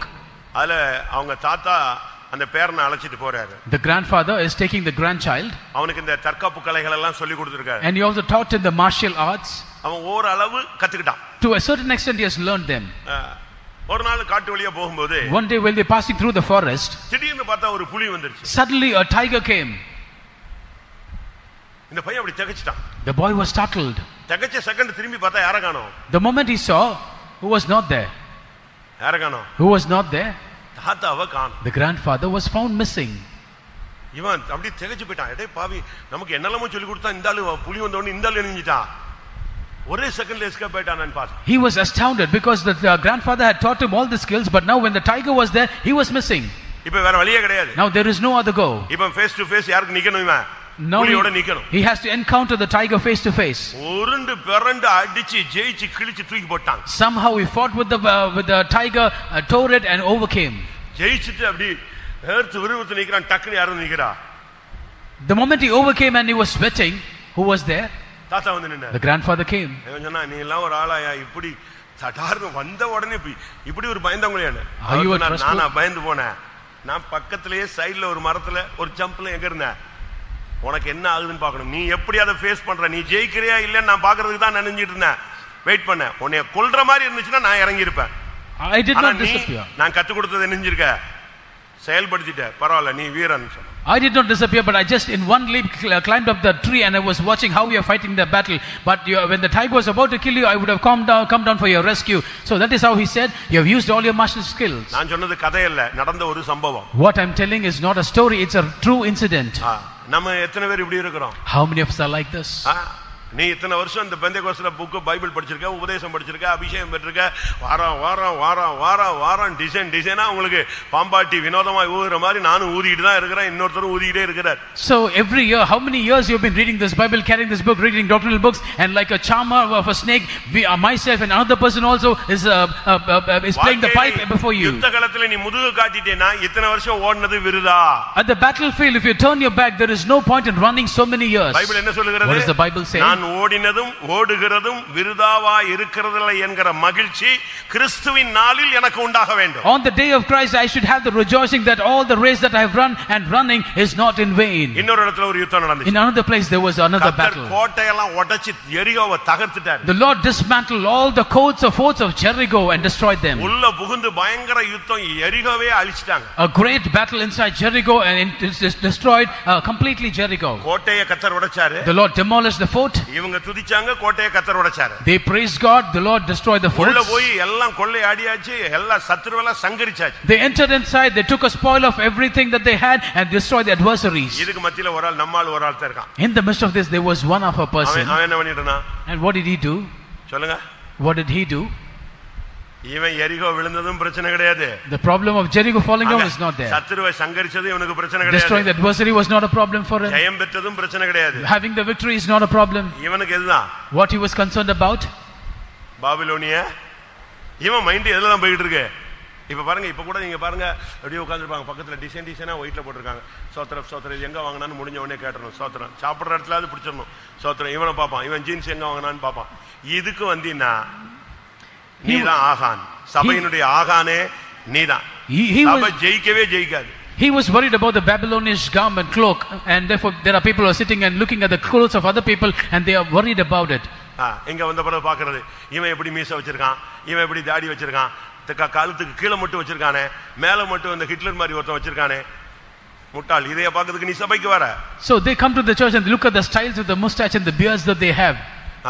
இன்னைக்கு நம்ம ஆளுங்க இப்படி தான் சுத்துறான். That is how people are roaming around today. யுத்த காலத்துல வந்த பிறகு நீ வந்து பாபிலோனிய சால்வை, பொன்னு, வெள்ளி இத தேடுனேனா நிச்சயம் கல்லெறியப்படுவாய். After coming into this religion, if you are looking at the Babylonish garment, silver and gold, then definitely you will fail. யுத்த காலத்துல அவன் ஜீவனை கொடுத்து போராடிட்டு இருக்கான். Everyone is laying down their life and they are jeopardizing their life. அபிஷேகம் பண்ணப்பட்ட நம்முடைய தாவீது, anointed David. 1 சாமுவேல் 11:1ல பாத்தீங்கன்னா 1 Samuel 13:1. ராஜாக்கள் யுத்தத்துக்கு புறப்பட்டு விட்டார்கள். The kings have started for the battle. இவன் தான ராஜா? He was the king, isn't it? வாசிங்க. சவுல் ராஜ்யபாரம் பண்ணி ஒரு வருஷம் ஆயிற்று. அவன் இஸ்ரவேலை இரண்டாம் 1 சாமுவேல் 11:1. 1 Samuel 11:1. நான் தப்பா சொல்லிட்டேனா? நம்ம சொன்னது என்னது? யாருமே கவனிக்கல. அதான் விஷயம். 1 சாமுவேல் 11:1. நான் தப்பா சொல்லினா மன்னிக்கவும். அக்காலத்தில் நாகாஸ் என்னும் அம்மோனியன் வந்து கீலேயாத்தில் இருக்கிற யாபேஸ். மறு வருஷத்திலே ராஜாக்கள் யுத்தம் பண்ண போனார்கள். நான் தான் தப்பா சொல்றேன், மன்னிக்கவும். 2 சாமுவேல் 11:1 நினைக்கிறேன். நாங்க தான் குழப்பறோம் உங்களை. மறு வருஷம் ராஜாக்கள் யுத்தத்திற்கு புறப்படுங்காலம் வந்தபோது தாவீது யோவாபையும் அவனோடு கூட தன் சேவகரையும் இஸ்ரவேல் அனைத்தையும் அம்மோன் புத்திரரையும் அழிக்கவும் ரப்பாவை முற்றுகை போடவும் அனுப்பினான். தாவீதோ எருசலேமில் இருந்து விட்டான். ராஜாக்கள் யுத்தம் பண்ண வேண்டிய நேரம். இவன் யாரு? It's a time for the kings to fight the battle. Who was he? இவன் யாரு? Who was he? ராஜாக்கள் யுத்தத்துக்கு புறப்படுறாங்க. இவன் ராஜா, இவர் எருசலேமில் இருந்துட்டார். The kings were starting for the battle, but he being a king stayed back at Jerusalem. தாவீது மேல பரலோகம் சொல்ற ஒரே ஒரு குற்றச்சாட்டு, தெய்வம் சொல்ற ஒரே குற்றச்சாட்டு இந்த ஒரு இடம் தான். The only accusation of God and heaven about David was this one place. உரியாவின் மனைவியின் சங்கதி தவிர, and except for the incident of the, and no one can find fault with him except for the incident of the wife of Uriah. அதுக்கு காரணம் யுத்தத்துக்கு போகாம வீட்ல உட்கார்ந்தது. The reason is he did not go to the battle but stayed back at home. And that is where the major fault. யுத்த காலத்துல நீ நிக்க, நீ அபிஷேகம் பண்ணப்பட்டவன், யுத்தம்னா நீ அங்க நிக்கணும். You are spirit baptized, you are supposed to stand in the battlefield. But யுத்த காலத்துக்கு இவன் போலையே. But he did not go to the battle. இவர் இங்க உட்கார்ந்துட்டு ஜாயங்காலம் எந்திச்சு அப்படியே வாக்கிங் போவாரு, அப்படியே டூர் கிளம்புவாரு, இப்படி பாப்பாரு, கடைசில வாழ்க்கை முடிந்து விட்டது. Being seated back at home, he will just roam around in the lobby and he will just watch things and then he will just fail in the battle. இன்னைக்கு நம்மளுடைய எப்படி இருக்கிறோம்? Today how are we? யுத்தம் வரும்பொழுது நீ நிக்கணும். அதை விட்டுட்டு நீ சுகபோகமா தூங்கிட்டு கிடக்கிறதுக்கு நீ வாழ்க்கையில ஆசைப்பட கூடாது. When the battle comes, you have to stand in the forefront. You should not live a life of luxury and sleep.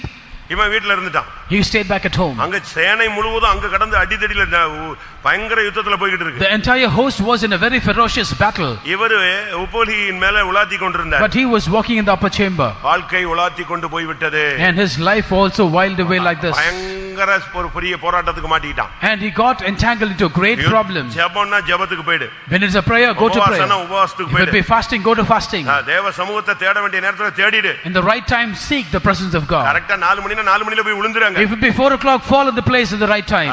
கூட்டம்னா கூட்டத்துக்கு போய்டு. If it be meeting, go there. அதை விட்டு போகும்போது தான் பாவத்தின் போராட்டத்துல நீ தோற்று போகிறாய். Whenever you forego, you fail in the struggle of sin. 2 Samuel 21:15ல பார்க்கும் பொழுது 2 Samuel 21:15 ஒரு யுத்தகாலம் நடந்துட்டு இருக்கிறது. தாவீது விடாய்த்து போய் விட்டான். When there was a battle going on, David became weary. யுத்தகாலத்துல நீ விடாய்த்தால் உன்னை ராட்சசர்கள் வெட்டுவார்கள். When you faint in the battle, giants will slay you. பாளையத்துக்கு பின்னாக வந்தால் சத்துரு உன்னை வெட்டுவான். When you come in the rear of the camp, the adversary will smite you. 1 Samuel 30ல 9-10 பார்க்கும்போது 1 Samuel 30 verses 9 and 10 அங்க என்ன சொல்லப்பட்டிருக்கிறது? What is mentioned there? 400 பேர் இருந்தாங்க. 400 பேர்ல 200 பேர் விடாய்ச்சு போய்ட்டான். Out of the 400, 200 were become weary and faint. இருக்கிறதே 400 பேர். Only 400 were there. அதுல 200 பேர் அவனுக்கு 600 பேர். 600 பேர்ல 200 பேர் விடாய்த்து போய் விட்டார்கள். Out of the 600, about 200 people were faint. வாசிங்க 1 Samuel 30:9-10. 1 Samuel chapter 30 verses 9 and 10. அப்பொழுது தாவீதும் அவனோடு இருந்த 600 பேரும் போனார்கள். அவர்கள் பேசோர் ஆற்றண்டைக்கு வந்தபோது அங்கே சிலர் நின்று போனார்கள். தாவீதோ 400 பேரோடும் கூட தொடர்ந்து போனான். 200 பேர் விடாய்த்து போனபடியினால் பேசோர் ஆற்றை கடக்க மாட்டாமல் நின்று போனார்கள். யுத்தம், மனைவி பிள்ளைகள் சொத்து சுகம் எல்லாமே போயிடுச்சு. சீரோல நிக்குது. எல்லாம் அக்னியில சுட்டரிக்கப்பட்ட ஒரு நிலவரம். இந்த நேரத்துல 200 பேரு என்னால ஒண்ணுமே முடியாது, என்னால உட்கார முடியல, நடக்க முடியல, ஒண்ணும் பண்ண முடியாது, பிரேக் ஆயிடும். Now they were in entire zero because the wife, the children, the property, assets, everything were being taken spoiled by the adversaries. But out of this 200 people who become faint, saying they cannot fight the battle. அவர்கள் விடாய்த்து போனபடியால் பேசோர் ஆற்றை கடந்து போக முடியாமல் நின்று விட்டார்கள். Because they were faint and tired, they were unable to cross over the brook Besor. பேசோர் அப்படினா என்ன அர்த்தம்? What is meant by Besor? குளிர்னு அர்த்தம். குளிர்ந்த அனுபவம். It's cold. இவனுக்கு விடாய்த்து போனதனால ஆவிக்குரிய குளிரை தாண்டி போக முடியல, அனலாய் மாற முடியவில்லை. Because they were faint, they were unable to pass over the spiritual coldness, they could not become fiery. நீ ஒன்னு அனலாயிரு இல்ல குளிராயிரு என்றுதான் பைபிள் சொல்லுது. The Bible says either be warm or cold. நீ இந்த மார்க்கத்துல வந்துட்டு குளிர கடந்து போகணும். You have to pass through the cold in this religion. ஆனா இவங்களால அத பண்ண முடியல. They were unable to do it. கர்த்தருடைய பரிசுத்த நாமத்துக்கு மகிமை உண்டாவதாக. May God's holy name be glorified. அடுத்து தானியேலை நீங்க படிச்சு பாத்தீங்கன்னா, next when you read about Daniel, சரியான ஜெப வீரன், a right prayer, சரியான பரிசுத்தவான், a whole good holy saint of God, தேவனுக்கு மிகவும் பிரியமான ஆள், a man very pleasant to the heart of God. தானியேல் எப்படிப்பட்டவன்? What was the nature of Daniel? ஒரு இடத்துல பிரியமானவன்ங்கறாரு, in one place he called நீயோ பிரியமானவன்ங்கறாரு, ஒரு இடத்துல மிகவும் பிரியமானவனே அப்படிங்கறாரு. In one place he calls beloved, in another place you are my beloved, in another place he declares you are very very beloved to me. தீட்டுப்படாத ஒரு ஆள், a person who was undefiled, அவ்வளவு ஒரு கண்ணியமான ஒரு ஆள், he was such an immaculate honest man, கரைபடாத ஒரு ஆள், a man unstained.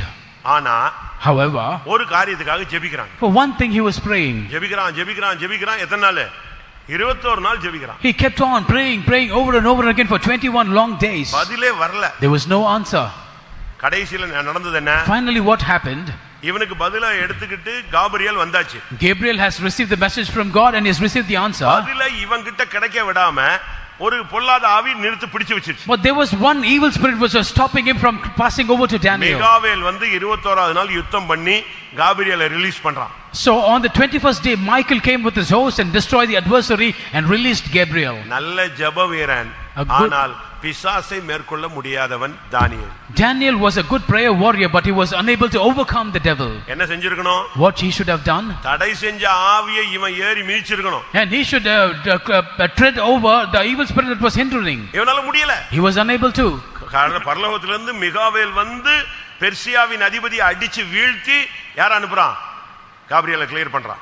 Michael out of heaven, he came down and destroyed the captain or the prince of Persia, and he released Gabriel to bring the message to God. இப்ப மிகாவேல் போகும்போது திரும்பி சொல்றான். Now Michael when he goes back he says, தானியேலே கவனமா இரு, நான் இப்ப போய்ட்டேன். யார் வர போறா? நெக்ஸ்ட் இன்னொரு ஆள் வர போறான் அவன்ட்ட மோதுறதுக்கு. யாரு? கிரேக் அதிபதி வருவான், கவனமா இருன்னு போறான். So Michael warned Daniel when he left, saying, "Oh Daniel, I'm going to leave now. Now the captain of Greek is going to come." ஜெபிக்கிறது முக்கியமல்ல, பிசாசை ஜெயிக்கணும். It's not important that you pray hours together, but you got to overcome the devil. தானியேல் 10ஆம் அதிகாரம் 13ஆம் வசனத்துல பெர்சியாவின் அதிபதி, 20ஆம் வசனத்துல Craig அதிபதி.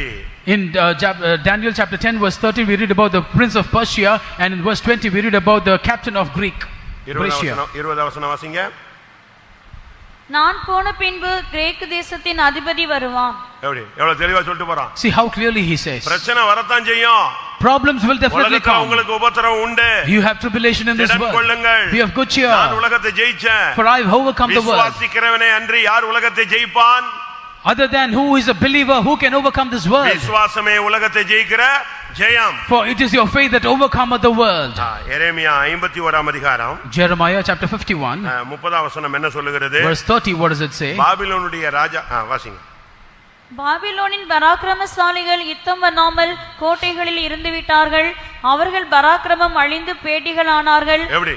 பாபிலோனுடைய பராக்கிரமசாலிகள் யுத்தம் பண்ணாம அரண்மனையிலே உட்கார்ந்துட்டான். The mighty men of Babylon, instead of fighting the battle, they stay back in the palace. காரணம் என்ன? What was the reason? அவர்கள் பேடிகளானார்கள், பயந்தவர்களாய் மாறி போனார்கள். So they have become cowards, they were afraid.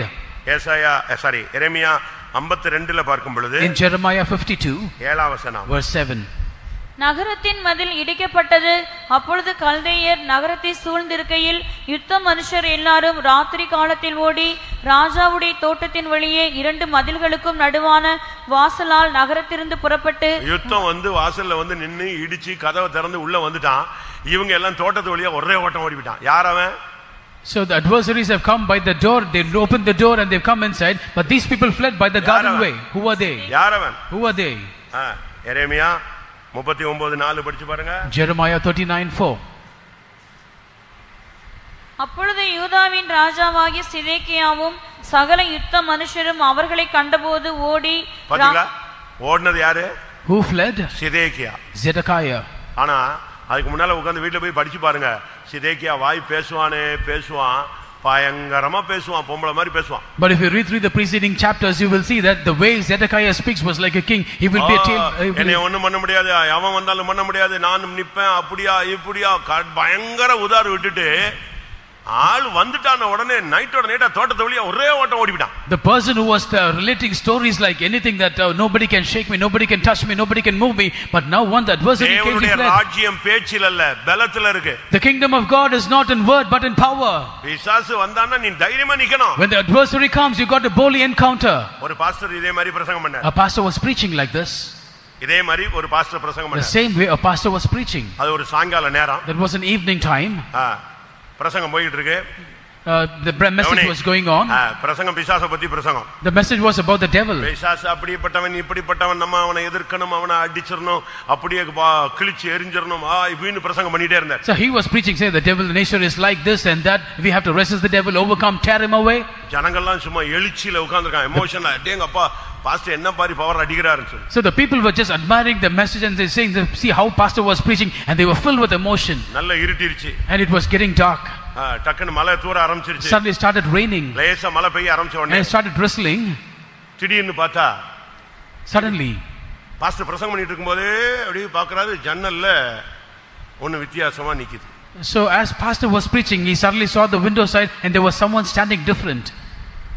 பாஸ்டருக்கு என்ன இது பிசாசை பத்தி பேசி கடைசில பிசாசு வந்துட்டான் போல் இருக்கு. Pastor was startled. So I'm preaching about devil has come, is it? Pastor குழம்பிட்டார். Now the pastor was confused. அல்ல அவ்வளவு நேரம் அடிச்சு டேபிள் எல்லாம் தட்டி பிடிச்சி பயங்கர பிரசங்கம் பண்ணி இப்படி பார்த்தாரு. சோத்திரம் என்ன ஆச்சுன்னு தெரியலையே, இயேசுவே வந்துட்டானே இவன், நம்ம இவனை பத்தி பேசி யார் வந்துட்டா, இவன் வந்துட்டான் போல் இருக்கு அப்படின்ட்டு இவருக்கு வேற வழி இல்லாம சில நேரங்களில் ஜன்னலில் கூட பிசாசு வருவான் அப்படினாரு. So he was preaching to the highest tone and suddenly he saw the devil and he was just slowing down and saying, oh, has the devil come? And he said, even the devil may come through the window sometimes, he said. வெளிய மழை இருட்டிருச்சு, வெளிய மழை சூடு பிடிச்சிருச்சு. So it was getting dark and the rain was having a heavy downpour. இப்ப பார்த்தா அவனை காணோம். Suddenly he was missing. அவர் கொஞ்சம் தைரியமா இருந்துச்சு. Now a little was emboldened. திடீர்னு பார்த்தா அவன் ஹாலுக்குள்ள வர்றான். Suddenly he was coming inside the hall. இப்பொழுது ஹாலுக்குள்ள கூட திடீரென்று பிசாசு வந்து விடுவான்னாரு. The devil also might come inside the hall suddenly. இவர் கத்திட்டாரு. He shouted. ஜனங்களுக்கு இதுவரைக்கும் ரொம்ப ஸ்பீடா பிரசங்கம் பண்ணி கடைசில ஹாலுக்குள்ள வந்துட்டாருன உடனே இவங்க அவ்வளவு ஒரு ஆடி போய் உட்கார்ந்திருக்கான். So when he said the devil has come inside the hall, all these people were shaken. பாஸ்டருக்கு சுத்தமா போயிடுச்சு, உயிரே போயிடுச்சு. ஆகா, நம்ம இன்னைக்கு தெரியாதனமா எந்த சப்ஜெக்ட் எடுத்துட்டோம். பிசாசு எடுத்த உடனே பிசாசு கோவ போட்டு எங்க வந்துட்டான், நம்ம சர்வீஸ்க்கே வந்துட்டான் போல இருக்கு. So pastor was now down and he was saying, why did I choose this subject? The devil has come today. ஒண்ணு இல்ல, nothing was there. பக்கத்துல கூத்து ஆடிக்கிட்டு இருந்தாங்க வேஷம் போட்டு. So the people were dancing with disguise. மழை பெஞ்சதுனால ப்ரோகிராம் கேன்சல்ல அந்த கூத்து ஆடிக்கிட்டு இருந்தவன் எங்க வந்துட்டான், மழைக்காக ஜன்னல் கிட்ட வந்துட்டான். So the person who was dancing outside, because of the rain, he has come near the window. இப்போ அந்த சாயெல்லாம் கொஞ்சம் அது மாதிரி ஆன உடனே அவன் மனுஷன் மாதிரி இல்ல, இவருக்கு பார்த்த உடனே பிசாசுன்னு கன்ஃபார்ம் பண்ணிட்டாரு. When the paint was இப்போ மழை சோன்னு பெஞ்ச உடனே அவன் எங்க வந்துட்டான், when it was raining heavily, அவனுக்கு இந்த பிசாசு பிரசங்கம்லாம் தெரியாது, அவன் நேரா உள்ள வந்துட்டான், எங்க கொஞ்சம் போய் ஒதுங்கி நிக்கலாம். He did not know about the message, he was just wanted to take shelter. He came inside the hall. இப்படி நீ இருக்க கூடாது. You shouldn't be like this. இங்க சிதேக்கியா பயங்கரமா பேசினான், திடீர்னு பாபிலோன் வந்துட்டான் உடனே அப்படியே எல்லாரையும் விட்டுட்டு சந்து வழியா தோட்டத்து வழியா விட்டு ஓடி போயிட்டான். Here we find Zedekiah speaking volumes, but suddenly when Babylon came, immediately he ran by the back door. அருமையான தேவனுடைய ஜனமே, உன் யுத்தகளத்தில் நீ எப்படி இருக்கிறாய்? Dear people of God, how are you in your battlefield? நீ மந்தையின் நடுவே இருந்து விட்டாயா? Are you stayed back with your sheepfold? இருந்து விட்டாயா? Have you stayed back in the ships? யுத்தத்தின் அக்கறையிலே இருந்து விட்டாயா? Have you stayed beyond the shore? இல்ல பிரிவினைகளோடு பேசிக்கொண்டு நீ இருந்து விட்டாயா? Or did you speak about something and stayed back? இல்ல யுத்தகளத்துல உன்னால ஜெயிக்க முடியாம குறி சொல்றவன், அஞ்சனம் பார்க்கறவன், நியூமராலஜி இதெல்லாம் நீ பார்க்க போய் விட்டாயா? Are you being unable to overcome in the battle? You have gone behind the diviners and the familiar spirits and the numerologies. நான் நியூமராலஜி ஏன் திரும்பி பேசுறேன்னா, இங்க ஆவியில் நிறையும் பொழுது ஆவியானவர் என்கிட்ட சொன்னாரு, நியூமராலஜி பார்த்தவன் ஒருத்தன் இங்க இருக்கிறான். So why am I repeating about this numerology? Is because when I was getting filled in the spirit, the Lord repeatedly told me that the person who has seen numerology is here. தனக்கு ஏத்த மாதிரி இந்த இதுக்கு ஏத்த மாதிரி மாத்துன ஒரு ஆள் இங்க உட்கார்ந்திருக்கான். A person who has changed his name according to numerology is present here. நீ யுத்த காலத்துல முதுகை காட்டுகிறாயா? And at the battlefield, are you showing your back? யுத்த காலத்துல சுகமோகமாக தூங்கி பாவத்துல சிக்கி கொள்கிறாயா? At the time of battle, are you sleeping sumptuously and falling into sin? யுத்த காலத்துல நீ எப்படி இருக்கிறாய்? In the battle time, how are you? கர்த்தருடைய பரிசுத்த நாமத்துக்கு மகிமை உண்டாவதாக. May God's holy name be glorified. யுத்த காலத்தில் நாம் எப்படி இருக்க வேண்டும்? How should we be in the battlefield? யாத்திராகமம் 17ஆம் அதிகாரத்தை பார்க்கும்போது, in Exodus chapter 17, யுத்த காலத்துல யோசுவா யுத்த களத்தில் நின்றான். மோசேயோ தேவ ஜனத்துக்காக கைகளை உயர்த்தி ஆவிக்குரிய யுத்தம் பண்ணி கொண்டிருந்தான். At the time of battle, Joshua stood in the battlefield fighting the battle, whereas Moses stood upon the mountain lifting his hands doing the spiritual battle. யாத்திராகமம் 17:9-10 நீங்க இத படித்துக் கொள்ளுங்க. Exodus 17:9 and 10 we can read this. அடிக்கடி சொல்லுகிற பேசுகிற subject தான். A subject which I time and again speak about. ஆவிக்குரிய விதத்துல அங்கே மோசே தன்னுடைய ஜனத்துக்காக கைகளை உயர்த்துகிறான். நேரடியாக யுத்தகளத்துல யோசுவா யுத்தம் பண்ணினான். On the spiritual side, Moses for the people of God, he lifted up both of his hands and stood on the mountain, but Joshua was in the battlefield fighting the battle for his people. 2 நாளாகமம் 20ஆம் அதிகாரம் 3 இல்லாவிட்டால் 22 நீங்கள் பார்க்கும் பொழுது, 2 Chronicles chapter 20 and 22 when you see, அங்கே யுத்தகளத்துல அவர்கள் உபவாசத்துல ஒரு கூட்டம் போராடி கொண்டிருந்தது. There was one group striving and fasting during the battle. 22ஆம் வசனம் சொல்கிறது, அவர்கள் துதி செய்ய தொடங்கினார்கள். Verse 20 says that they started praising God. யுத்த காலத்துல துதிப்பது ஒரு யுத்த ஆயுதம். And praising God at the time of battle is a weapon of war. எரிகோவை உடைக்கிறதுக்கு கர்த்தர் கொடுத்தது துதிதான். And what God gave to destroy or bring down Jericho was praise. துதின்னு சொன்னா சாதாரண துதி கிடையாது. Praise is no ordinary praise. ஆர்ப்பரியுங்கள். And you have to celebrate. ஆர்ப்பரியுங்கள். You got to shout.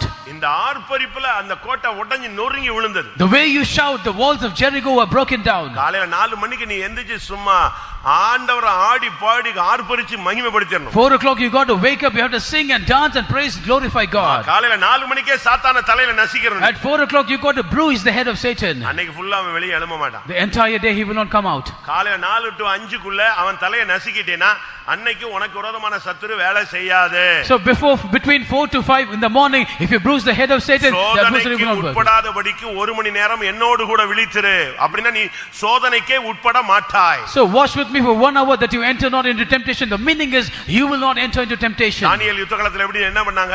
What did people do, or Daniel do in the battlefield? கேபிக்குள்ள போகணும். And he have to go. ஆராதிச்சிட்டே இருந்தான். And he started worshiping. Shadrach Meshach Neha அவர்கள் அக்கினி சூளைக்குள்ள போக வேண்டியிருந்துச்சு. Shadrach, Meshach and Abednego, they had to go to the fiery furnace. They kept praising God. இன்னைக்கு நம்மில் எத்தனை பேர் இருக்கிறோம்? Today how many of us are like this? யுத்த களத்துல நீங்க நிக்கிறவங்க, those who are standing in the battlefield are you. You got to stand with godly zeal. 2 ராஜாக்கள் 10 அதிகாரம் 15 16 வசனங்களை பார்க்கும் பொழுது 2 Kings chapter 10 verses 15 and 16. பாவத்தோடு காம்ப்ரமைஸ் பண்ற எக ரெடி அல்ல. It is not a religion where you compromise with sin. அவன் சொல்றான் எனக்கு இருக்கிற பக்தி வைராக்கியத்தை வந்து பாருன்னு சொல்றான். He says come and see the godly zeal which I have. யுத்த களத்துல நீ பக்தி வைராக்கியமா நிக்கணும். You got to stand with godly zeal in the battlefield. நீ ஒரு நனஞ்ச கோழி மாதிரி நிக்க கூடாது. You should not be like a wet chicken.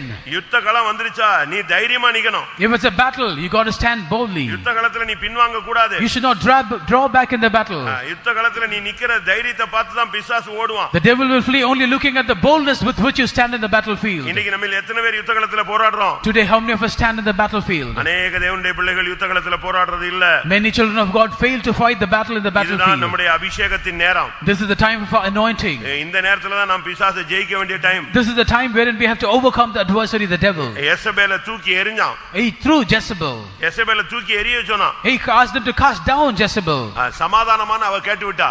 And he said, is it peace? இன்னொருத்த சமாதானமா கேட்டு விட்டான். There was another one who asked, is it for peace? அவன் சொன்னா பில்லிசீனியத்தோடு எனக்கு என்ன சமாதானம்? And he said, what peace do I have with witchcraft? விக்கிரகத்தோடு எனக்கு என்ன சமாதானம்? What peace do I have with idolatry? வேசித்தனத்தோடு எனக்கு என்ன சமாதானம்? What peace would I have with fornication? எசபேலோடு எனக்கு என்ன சமாதானம்? What peace do I have with Jezebel? யுத்த களத்துல வந்த பிறகு நீ பாவத்தோடு காம்ப்ரமைஸ் பண்ண கூடாது. After coming to the battlefield, never compromise with sin. பிசாசோடு நீ காம்ப்ரமைஸ் பண்ண கூடாது. Do not ever compromise with the devil. பில்லிசூனியத்தோடு நீ காம்ப்ரமைஸ் பண்ண கூடாது. Do not compromise with witchcraft. யெகூ எனக்கு இருக்கிற பக்தி வைராக்கியத்தை வந்து பாருன்னு சொன்னான். Jehu said, come and look at the godly zeal which I have.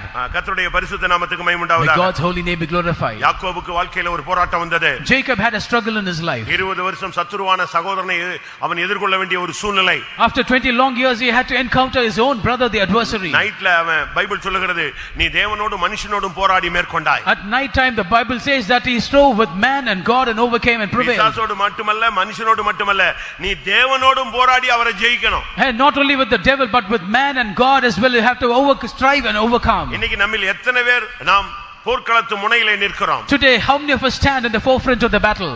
அதனால தான் நெகேமியா சொன்னா என்னை போன்றவன் ஓடி போவானோ. That is why Nehemiah said, will such a man as I flee? நீ ஆயத்தமாக. You prepare. குதிரை யுத்த நாளுக்கு ஆயத்தமாகப்படும், ஜெயமோ கர்த்தரால் வரும். The horse is prepared against the day of battle, but safety or victory is of the Lord. பிசாசுக்கு எதிர்த்து நில்லுங்க. Resist the devil. அவன் ஓடி போவான். He will flee. நீ பிசாசை எதிர்த்து நிற்க திராணி உள்ளவனாய் இன்னைக்கு நீ மாறுவாயா? Today become able enough to withstand the wiles of the devil. பாடுகளை பற்றி பவுல் கொஞ்சம் கூட கஷ்டப்படல. Paul was never bothered about suffering. அவன் எவ்வளவாய் பாடுபட வேண்டும் என்று அவனுக்கு ஒரு தரிசனம் இருந்தது. Because he had a clear vision as to how much he must suffer. அப்போஸ்தலர் 9ஆம் அதிகாரத்துல கர்த்தர் சொன்னார், அவனை அழைத்த உடனே சொன்னார், நீ எனக்காக பாடுபட வேண்டும். Acts of the Apostles chapter 9, immediately after calling him, the Lord said, you got to suffer for me. அந்த பாடுகளுக்கு அவன் ஒப்பு கொடுத்தான். He surrendered for that suffering. அவன மாதிரி பாடுபட்டது யாருமே கிடையாது. There is no one else suffered much like him. இயேசு நம்முடைய முன்னோடியாக போன இயேசு யுத்தகளத்தில் எப்படி நின்றார்? How did Jesus Christ stand in the battlefield, who was a forerunner? யோவான் 18ஆம் அதிகாரத்துல பார்க்கும் பொழுது In John chapter 18, அவரை கெத்செமனே தோட்டத்துல பிடிக்க வராங்க. and they were about to catch him in the garden of பேதுரு Gethsemane. ஒருத்தன் காதை வெட்டிட்டு ஓடியே விட்டான். And Peter chopped off the head of one person and he ran away. மத்த 10 பேரும் அவங்க ஏற்கனவே எஸ்கேப் ஆகி ஓடிட்டாங்க. The other 10 were already fled away. ஒரு ஆளு அவரை காட்டி கொடுக்கிற கூட்டத்தோடு வந்திருக்கான். One person has come along with the people who betrayed him. காட்டி கொடுக்கிற யூதாஸ் அவங்கள கூட்டிட்டு வந்து நிக்கிறான். Judas who betrayed Jesus was along with the other group. அதுதான் அவருடைய வாழ்க்கையில மனுஷனை ஃபேஸ் பண்ற main time. So that was the main time the Lord encountered man. Gethsemane தோட்டத்துல அவரை பிடிக்க போறாங்க. At the garden of Gethsemane he was about to be caught. அதுக்கு முன்னாலேயே அவங்க அங்க போக வேண்டாம் இங்க போக வேண்டாம்னு எல்லாரும் புலம்பிக்கிட்டே இருக்காங்க. Before which all were lamenting saying, do not go here, do not go there. இப்போ கெத்செமனே தோட்டத்துக்குள்ளே வந்துட்டாங்க. Now they come inside the garden of Gethsemane. Gethsemane தோட்டத்துல வந்து after coming into Gethsemane, இயேசுவை பார்க்கும்போது when they looked unto Jesus, அவங்க அப்படியே என்னவோ தேடுற மாதிரி தேடுறாங்க. they were searching for someone. இயேசு போனார். Jesus went. யாரை தேடுகிறீர்கள்? Whom are you seeking? 4 வசனம். Verse 4. யோவான் 18:4. John 18:4. இயேசு தமக்கு நேரிட போகிற எல்லாவற்றையும் அறிந்து எதிர்கொண்டு போய் அவர்களை நோக்கி யாரை தேடுகிறீர்கள் என்றார். இயேசு ஓடி ஒளியல. Jesus did not run to hide himself. சிலுவை யுத்தத்தை அவர் எதிர்கொள்ள தைரியமா இருந்தார். He was bold enough to face the battle on the cross. இந்த பாதையில உனக்கு பாடுகள், நிந்தைகள், அவமானங்கள், வேதனைகள், நெருக்கங்கள் உண்டு. In this path you will have shame, reproach, pain, agony and afflictions. வேதம் என்ன சொல்லுகிறது? What does the Bible say? அநேக உபத்திரவங்கள் வழியாக நாம் தேவனுடைய ராஜ்யத்தை சுதந்திரிக்க வேண்டும். We are supposed to inherit the kingdom of God through much persecution. இப்ப இயேசு டைரக்ட்டா போய் ஃபேஸ் பண்றார். Now Jesus directly encountered them. யாரை தேடுகிறீர்கள்? Whom are you seeking? உடனே அவங்க சொல்றாங்க நசரேயனாகிய இயேசுவை தேடுகிறோம். Immediately they said, we seek one for Jesus of Nazareth. நான் தானே. He said, it's me. நான் தான். It's I. அந்த வார்த்தையை கேட்ட உடனே once they heard the word, நான் தான் என்று அவர் அவர்களிடத்தில் சொன்ன உடனே, as soon as he said unto them that I am he, அவர்கள் எல்லாரும் பின்னிட்டு விழுந்தார்கள். they went all backward and fell down to the ground. அந்த வேர்ட், the word, யாரை தேடுகிறீர்கள்? whom are you seeking? நசரேயனாகிய இயேசுவை. Nazarene, Jesus of Nazareth. I am he. அப்படி நின்னு சொன்னாரு பாருங்க. யூதா கோத்திரத்து சிங்கம், அந்த பாலசிங்கம் சொன்ன உடனே எல்லாம் பின்னிட்டு போய் பொத்துன்னு விழுந்துட்டான். The lion of Judah, the young lion of Judah, when he said that word that I am he, all of them were pulled down by the word of God. எல்லாம் திரும்பி எழும்பி நிக்கறான். And once again they got up. இயேசு கேட்டாரு. Jesus asked them, யாரை தேடுகிறீர்கள்? whom do you seek? உடனே சொல்றான் திரும்பவும். Immediately they said, நசரேயனாகிய இயேசுவை தேடுகிறோம். we seek for Jesus of Nazareth. அப்ப இயேசு சொன்னாரு, நான் தான். நான் திருப்பி நான் தான் சொல்றேன், ஏன் ஏத்துக்க மாட்டேங்கிறீங்க? Jesus said, I repeatedly told you that I am he, that why can't you catch me? ஆனா அதே வசனம் சொல்லுகிறது, இயேசு சொல்றாரு, நான் தான். இவங்கள மட்டும் ஓட விட்டுரு, எல்லாம் ரெடியா நிக்கறான். அன்மா ஜிசட் கோங்கிறதுக்கு ரெடியா நிக்கறான். வாசி அந்த வசனம். 8வது வசனம். verse 8. இயேசு பிரதித்திரமாக நான் தான் என்று உங்களுக்கு சொன்னேனே, என்னை தேடுகிறதுண்டானால் இவர்களை போக விடுங்கள் என்றார். இவங்கள விடு, எல்லாம் ஓடுறதுக்கு ரெடியா இருக்காங்க ரன்னிங் ரேஸ்ல. Let them go their way because everyone is ready on the running race. இயேசுவை விட்டு ஓடி விட்டார்கள். They left Jesus and fled. இயேசுவோ நான் தான் என்ற தைரியமா யுத்தகளத்தில் நின்றார். But Jesus boldly said that it is I, and he stood in the battlefield. கர்த்தருடைய பரிசுத்த நாமத்துக்கு மகிமை உண்டாவதாக. May God's holy name be glorified. நல்ல எபிரேயர் 11வது அதிகாரத்தை வீட்ல போய் உட்கார்ந்து ஒரு 100 ட்ரிப் படி. இம்போசிஷன் மாதிரி படிங்க. Like an imposition, read Hebrews chapter 11 going home 100 times. ராஜ்யங்களை ஜெயித்தார்கள். They overcame kingdoms. அழகா இருக்கும் அது. Very beautifully it is mentioned. ஒரு படம், ஒரு கதை மாதிரி வரிசையா ரைம்ஸ் மாதிரி அடிச்சிருப்பாரு Pavul. It's like a poem Saint Paul had written down.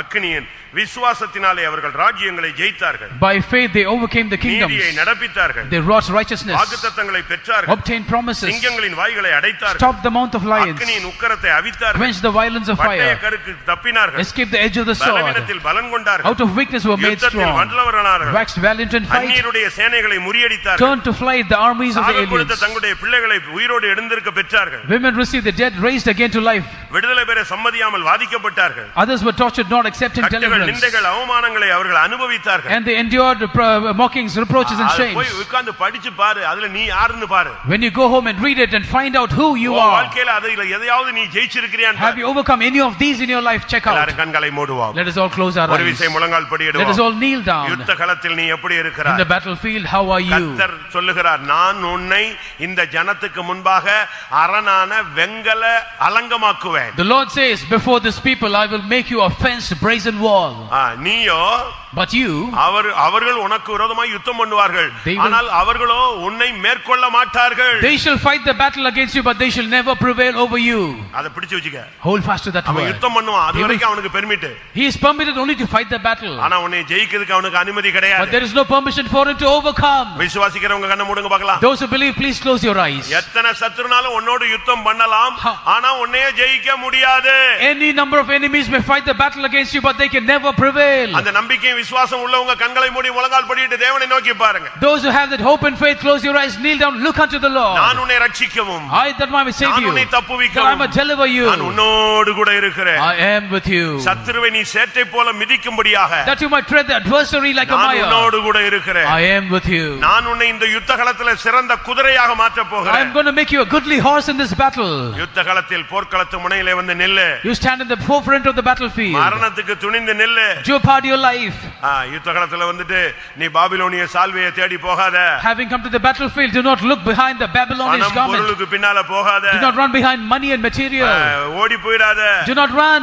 முதுகு காட்டிராத. Do not show your back. விடாய்த்து போயிராத. Do not go faint. யுத்த நேரத்துல பாவம் செஞ்சிட்டு இருக்காத. Do not commit sin at the time of battle. யுத்த நேரத்துல நீ எல்லாத்தையும் விட்டுட்டு ஓடிராத. Do not leave everything behind and run in the battle. ஆமென். கர்த்தருக்காக நில்லு. You stand for the Lord. எத்தனை வல்லமைகள் வந்தாலும் நில்லு. Come whatever powers may, you stand for God. யுத்த நேரத்துல பிரிவினைக்கு இடம் கொடுக்காத. Do not give room for division at the time of battle. நீ பாட்டுக்கு அக்கறையில இருந்திராத. Do not stay at yonder shore. நீ பாட்டுக்கு உன் வீட்ல தங்காத.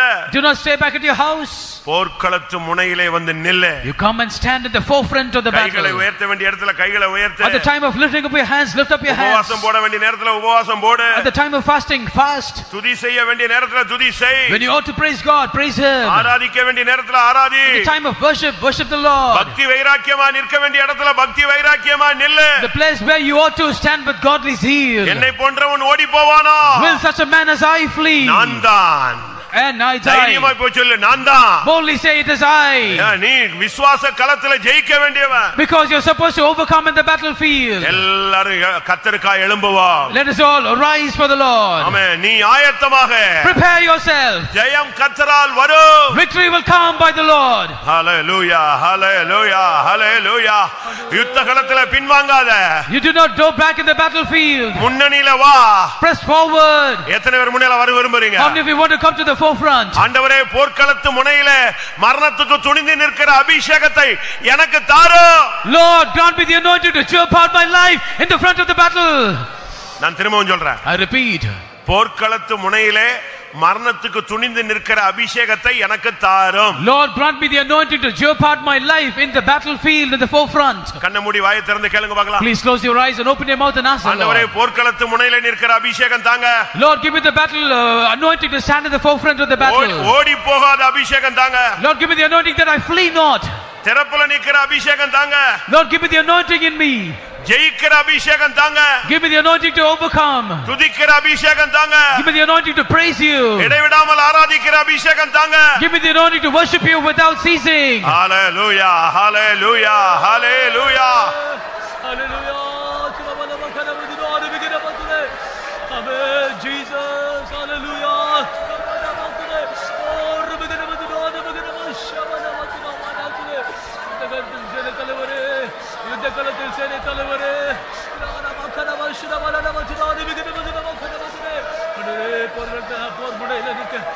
ஆமென்.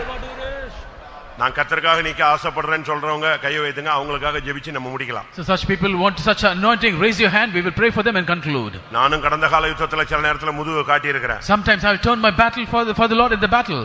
சில யுத்தத்துல நான் தவறா போயிருக்கிறேன். In many battles I have gone wrong. சில யுத்தத்துல நான் பயந்து போயிட்டேன். In certain battles I was scared. சில யுத்தத்துல நான் நிக்கவே இல்ல. Certain battles I did not stand சில even. யுத்தத்துல நான் வந்து அஞ்சனம் பார்க்கறவங்கள தேடி போயிட்டேன். In certain battles I went behind the people who have familiar spirits. உன் நிலவரத்தை அப்படியே சொல்லு. Confess your state. ஆனால் இப்பொழுதோ But now நான் போர்க்களத்து முனையில நிக்க விரும்புகிறேன். I desire to stand in the forefront. எனக்கு ஒரு கிருபை தந்தீங்கனா, Lord, if you give me grace again, எனக்கு ஒரு வார்த்தை தந்தீங்கனா, if you give me a word again, எனக்கு ஒரு தரிசனம் கொடுத்தீங்கனா, if you give me a vision again, எனக்கு ஒரு அபிஷேகம் if you கொடுத்தீங்கனா, grant me an anointing again, எனக்கு நீங்க உதவி செஞ்சீங்கனா, Lord, if you would help me, நான் போர்க்களத்து முனையில நிப்பேன். Lord, I will stand in the forefront of the battle. என்னை பலப்படுத்தும் ஆண்டவரே. Strengthen me, Lord. போர்க்களத்து முனையில நின்று ஜெயிக்கிற அபிஷேகம் எனக்கு தாரும். Grant me the anointing to stand in the forefront of the battle and overcome.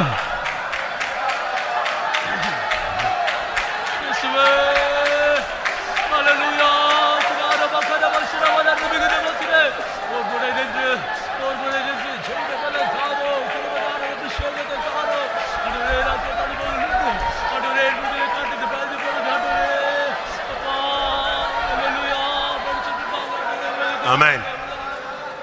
இதுவரை யுத்த களத்துல நீங்க எப்படி இருந்தீங்களோ அது உங்களுக்கு தெரியும். You know how you were in the battlefield so long.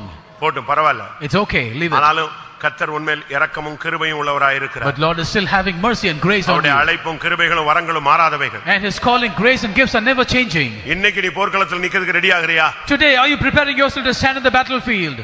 நீ நின்னா போதும். If you stand, that's enough. நான் ஒரு கிளிப்பிங்ஸ் பார்த்தேன். And I see a clip, and there was a king. அப்படியே வந்து யுத்த களத்துக்கு போறதுக்கு முன்னால before going to the battle, அப்படியே வந்து நிப்பான். he will stand. அப்படியே கையை மட்டும் வைத்து நிப்பான். Lifting both his hands, he will stand. அவன் நின்ன உடனே the way he stood, ஏனா அவன் யுத்த களத்துக்கு போறான். because he is going to the battlefield. அந்த ஸ்பாட்டுக்கு வந்து அந்த யுத்த இடத்துக்கு வந்து நின்னுட்டு அந்த ஆயுததாரிகள் மத்தியில வந்து நிப்பான். So he stood among the armed men and he would give a speech before them. அப்படியே கையை இப்படி தான் நிப்பான். Lifting both his hands, he would stand like this. நின்ன உடனே The moment he stood, ஒருத்தன் வந்து கவசம் மாட்டுவான். one person will put the armor, ஒருவன் வந்து belt அடிவான். one will put the belt, ஒருத்தன் வந்து helmet அடிவான். the other one keep the helmet, ஒருத்தன் வந்து வாள் சொருவான். one will put the sword in his thigh. அப்படியே 5 நிமிஷத்துல பாத்தீங்கன்னா ராஜா மாதிரி இருக்க மாட்டார். யாரா மாறிடுவான்? Within 5 minutes the king will not be like a king, but he will like an armed battle man. சுத்தமா சர்வாயுத வர்க்கம் தரிச்சிட்டு வெளியே வருவான். ஜனங்கள் ஆர்ப்பரிக்க ஆரம்பிச்சிடுவாங்க. The moment he was clad with the whole armor and when he comes out, the people will start to shout. ரெண்டு கையை வைத்து நில்லு பார்க்கலாம். Stand with both of your hands lifted up. இப்ப கர்த்தர் உனக்கு சர்வாயுத வர்க்கம் தரிக்கட்டுமே. May the Lord clad you with the whole armor now. தேவ தூதர்கள் உன்னை அபிஷேகம் பண்ணட்டுமே. May the angel of God anoint you. விசுவாசம், faith, ரட்சண்யம், salvation, ஆமென், ஆவியின் பட்டயம், the sword of the spirit, ஆமென், ரட்சண்யம் என்னும் தலைச்சீரா, the helmet of salvation, ஆமென். எத்தனை பேருக்கு கர்த்தர் இப்பொழுது சர்வாயுத வர்க்கத்தை தரிக்கிறார்? Upon how many the Lord is going to put the whole armor? எழும்பு, arise, எழும்பு, arise, யுத்த வீரனாய் எழும்பு, arise as a warrior, போர்க்களத்து முனையிலே நிற்போம். stand in the battlefield, ஜெயம் நமக்கு, we have the victory.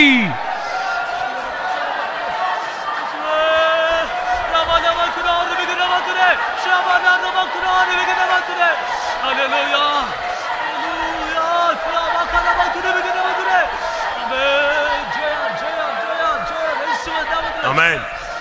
கர்ஜிக்கும் சிங்கம் போல சாத்தான் வந்தாலும் யூதாக்கோ தீர சிங்கம் என்னில் உள்ளதா. கர்ஜிக்கும் சிங்கம் போல சாத்தான் வந்தாலும் யூதாக்கோ தீர சிங்கம் என்னில் உள்ளதா.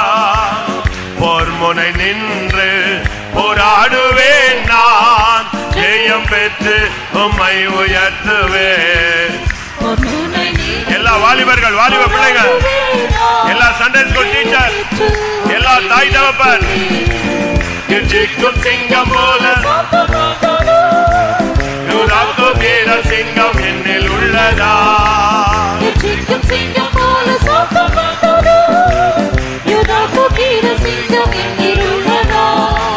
போர்முனை நின்று ஜெயம் பெற்று உம்மை உயர்த்துவேன்.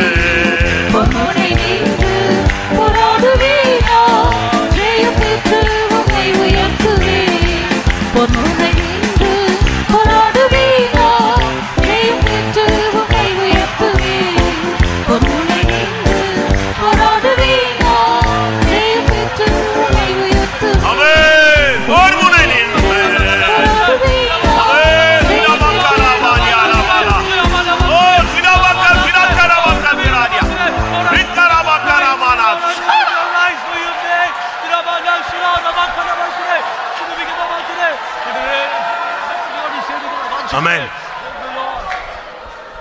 Pastor Masalamani சொல்லுவாரு. Pastor Masalamani used to say, பிசாசு சிங்கம் தாங்க. the devil of course is the lion. அவன் கர்ஜிக்கிற சிங்கம் போல வந்து நிப்பான். He will stand as a roaring lion before you. ஆனா உனக்குள்ள இருக்கிறவர் யூதா கோத்திரத்து சிங்கம். But he that is in you is the lion of Judah. இந்த சிங்கம் அந்த சிங்கத்தை பீறி போடுன்னு சொல்லுவார். This lion will tear apart that lion. கர்ஜிக்கும் சிங்கம் போல சாத்தான் வந்தாலும் யூதா கோத்திர சிங்கம் என்னில் உள்ளதா. கர்ஜிக்கும் சிங்கம் போல சாத்தான் வந்தாலும் யூதா கோத்திர சிங்கம் என்னில் உள்ளதா. போர்முனை நின்று போராடுவேன் நான்.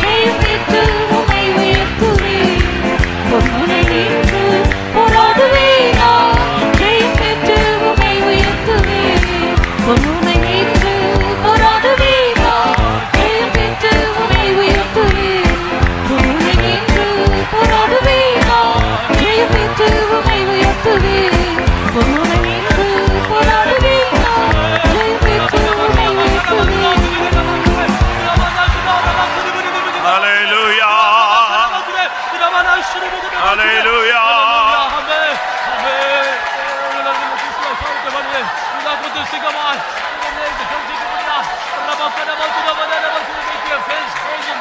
Amen.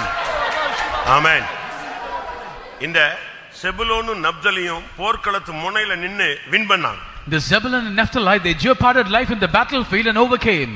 அதனால தான் பிற்காலத்துல செபுலோனும் நப்தலியும் இருண்டிருப்பதில்லை, நான் அதை மகிமைப்படுத்துவேன்னு கர்த்தர் சொல்றார். That is why in the latter days the Lord says Zebulun and Naphtali cannot be darkened, but I will glorify them. அதான் ரொம்ப முக்கியமானது. That is very important. நான் அதை இருண்டிருக்க விட மாட்டேன். I will not allow it to be darkened. நான் அதை மகிமைப்படுத்துவேன். I shall glorify.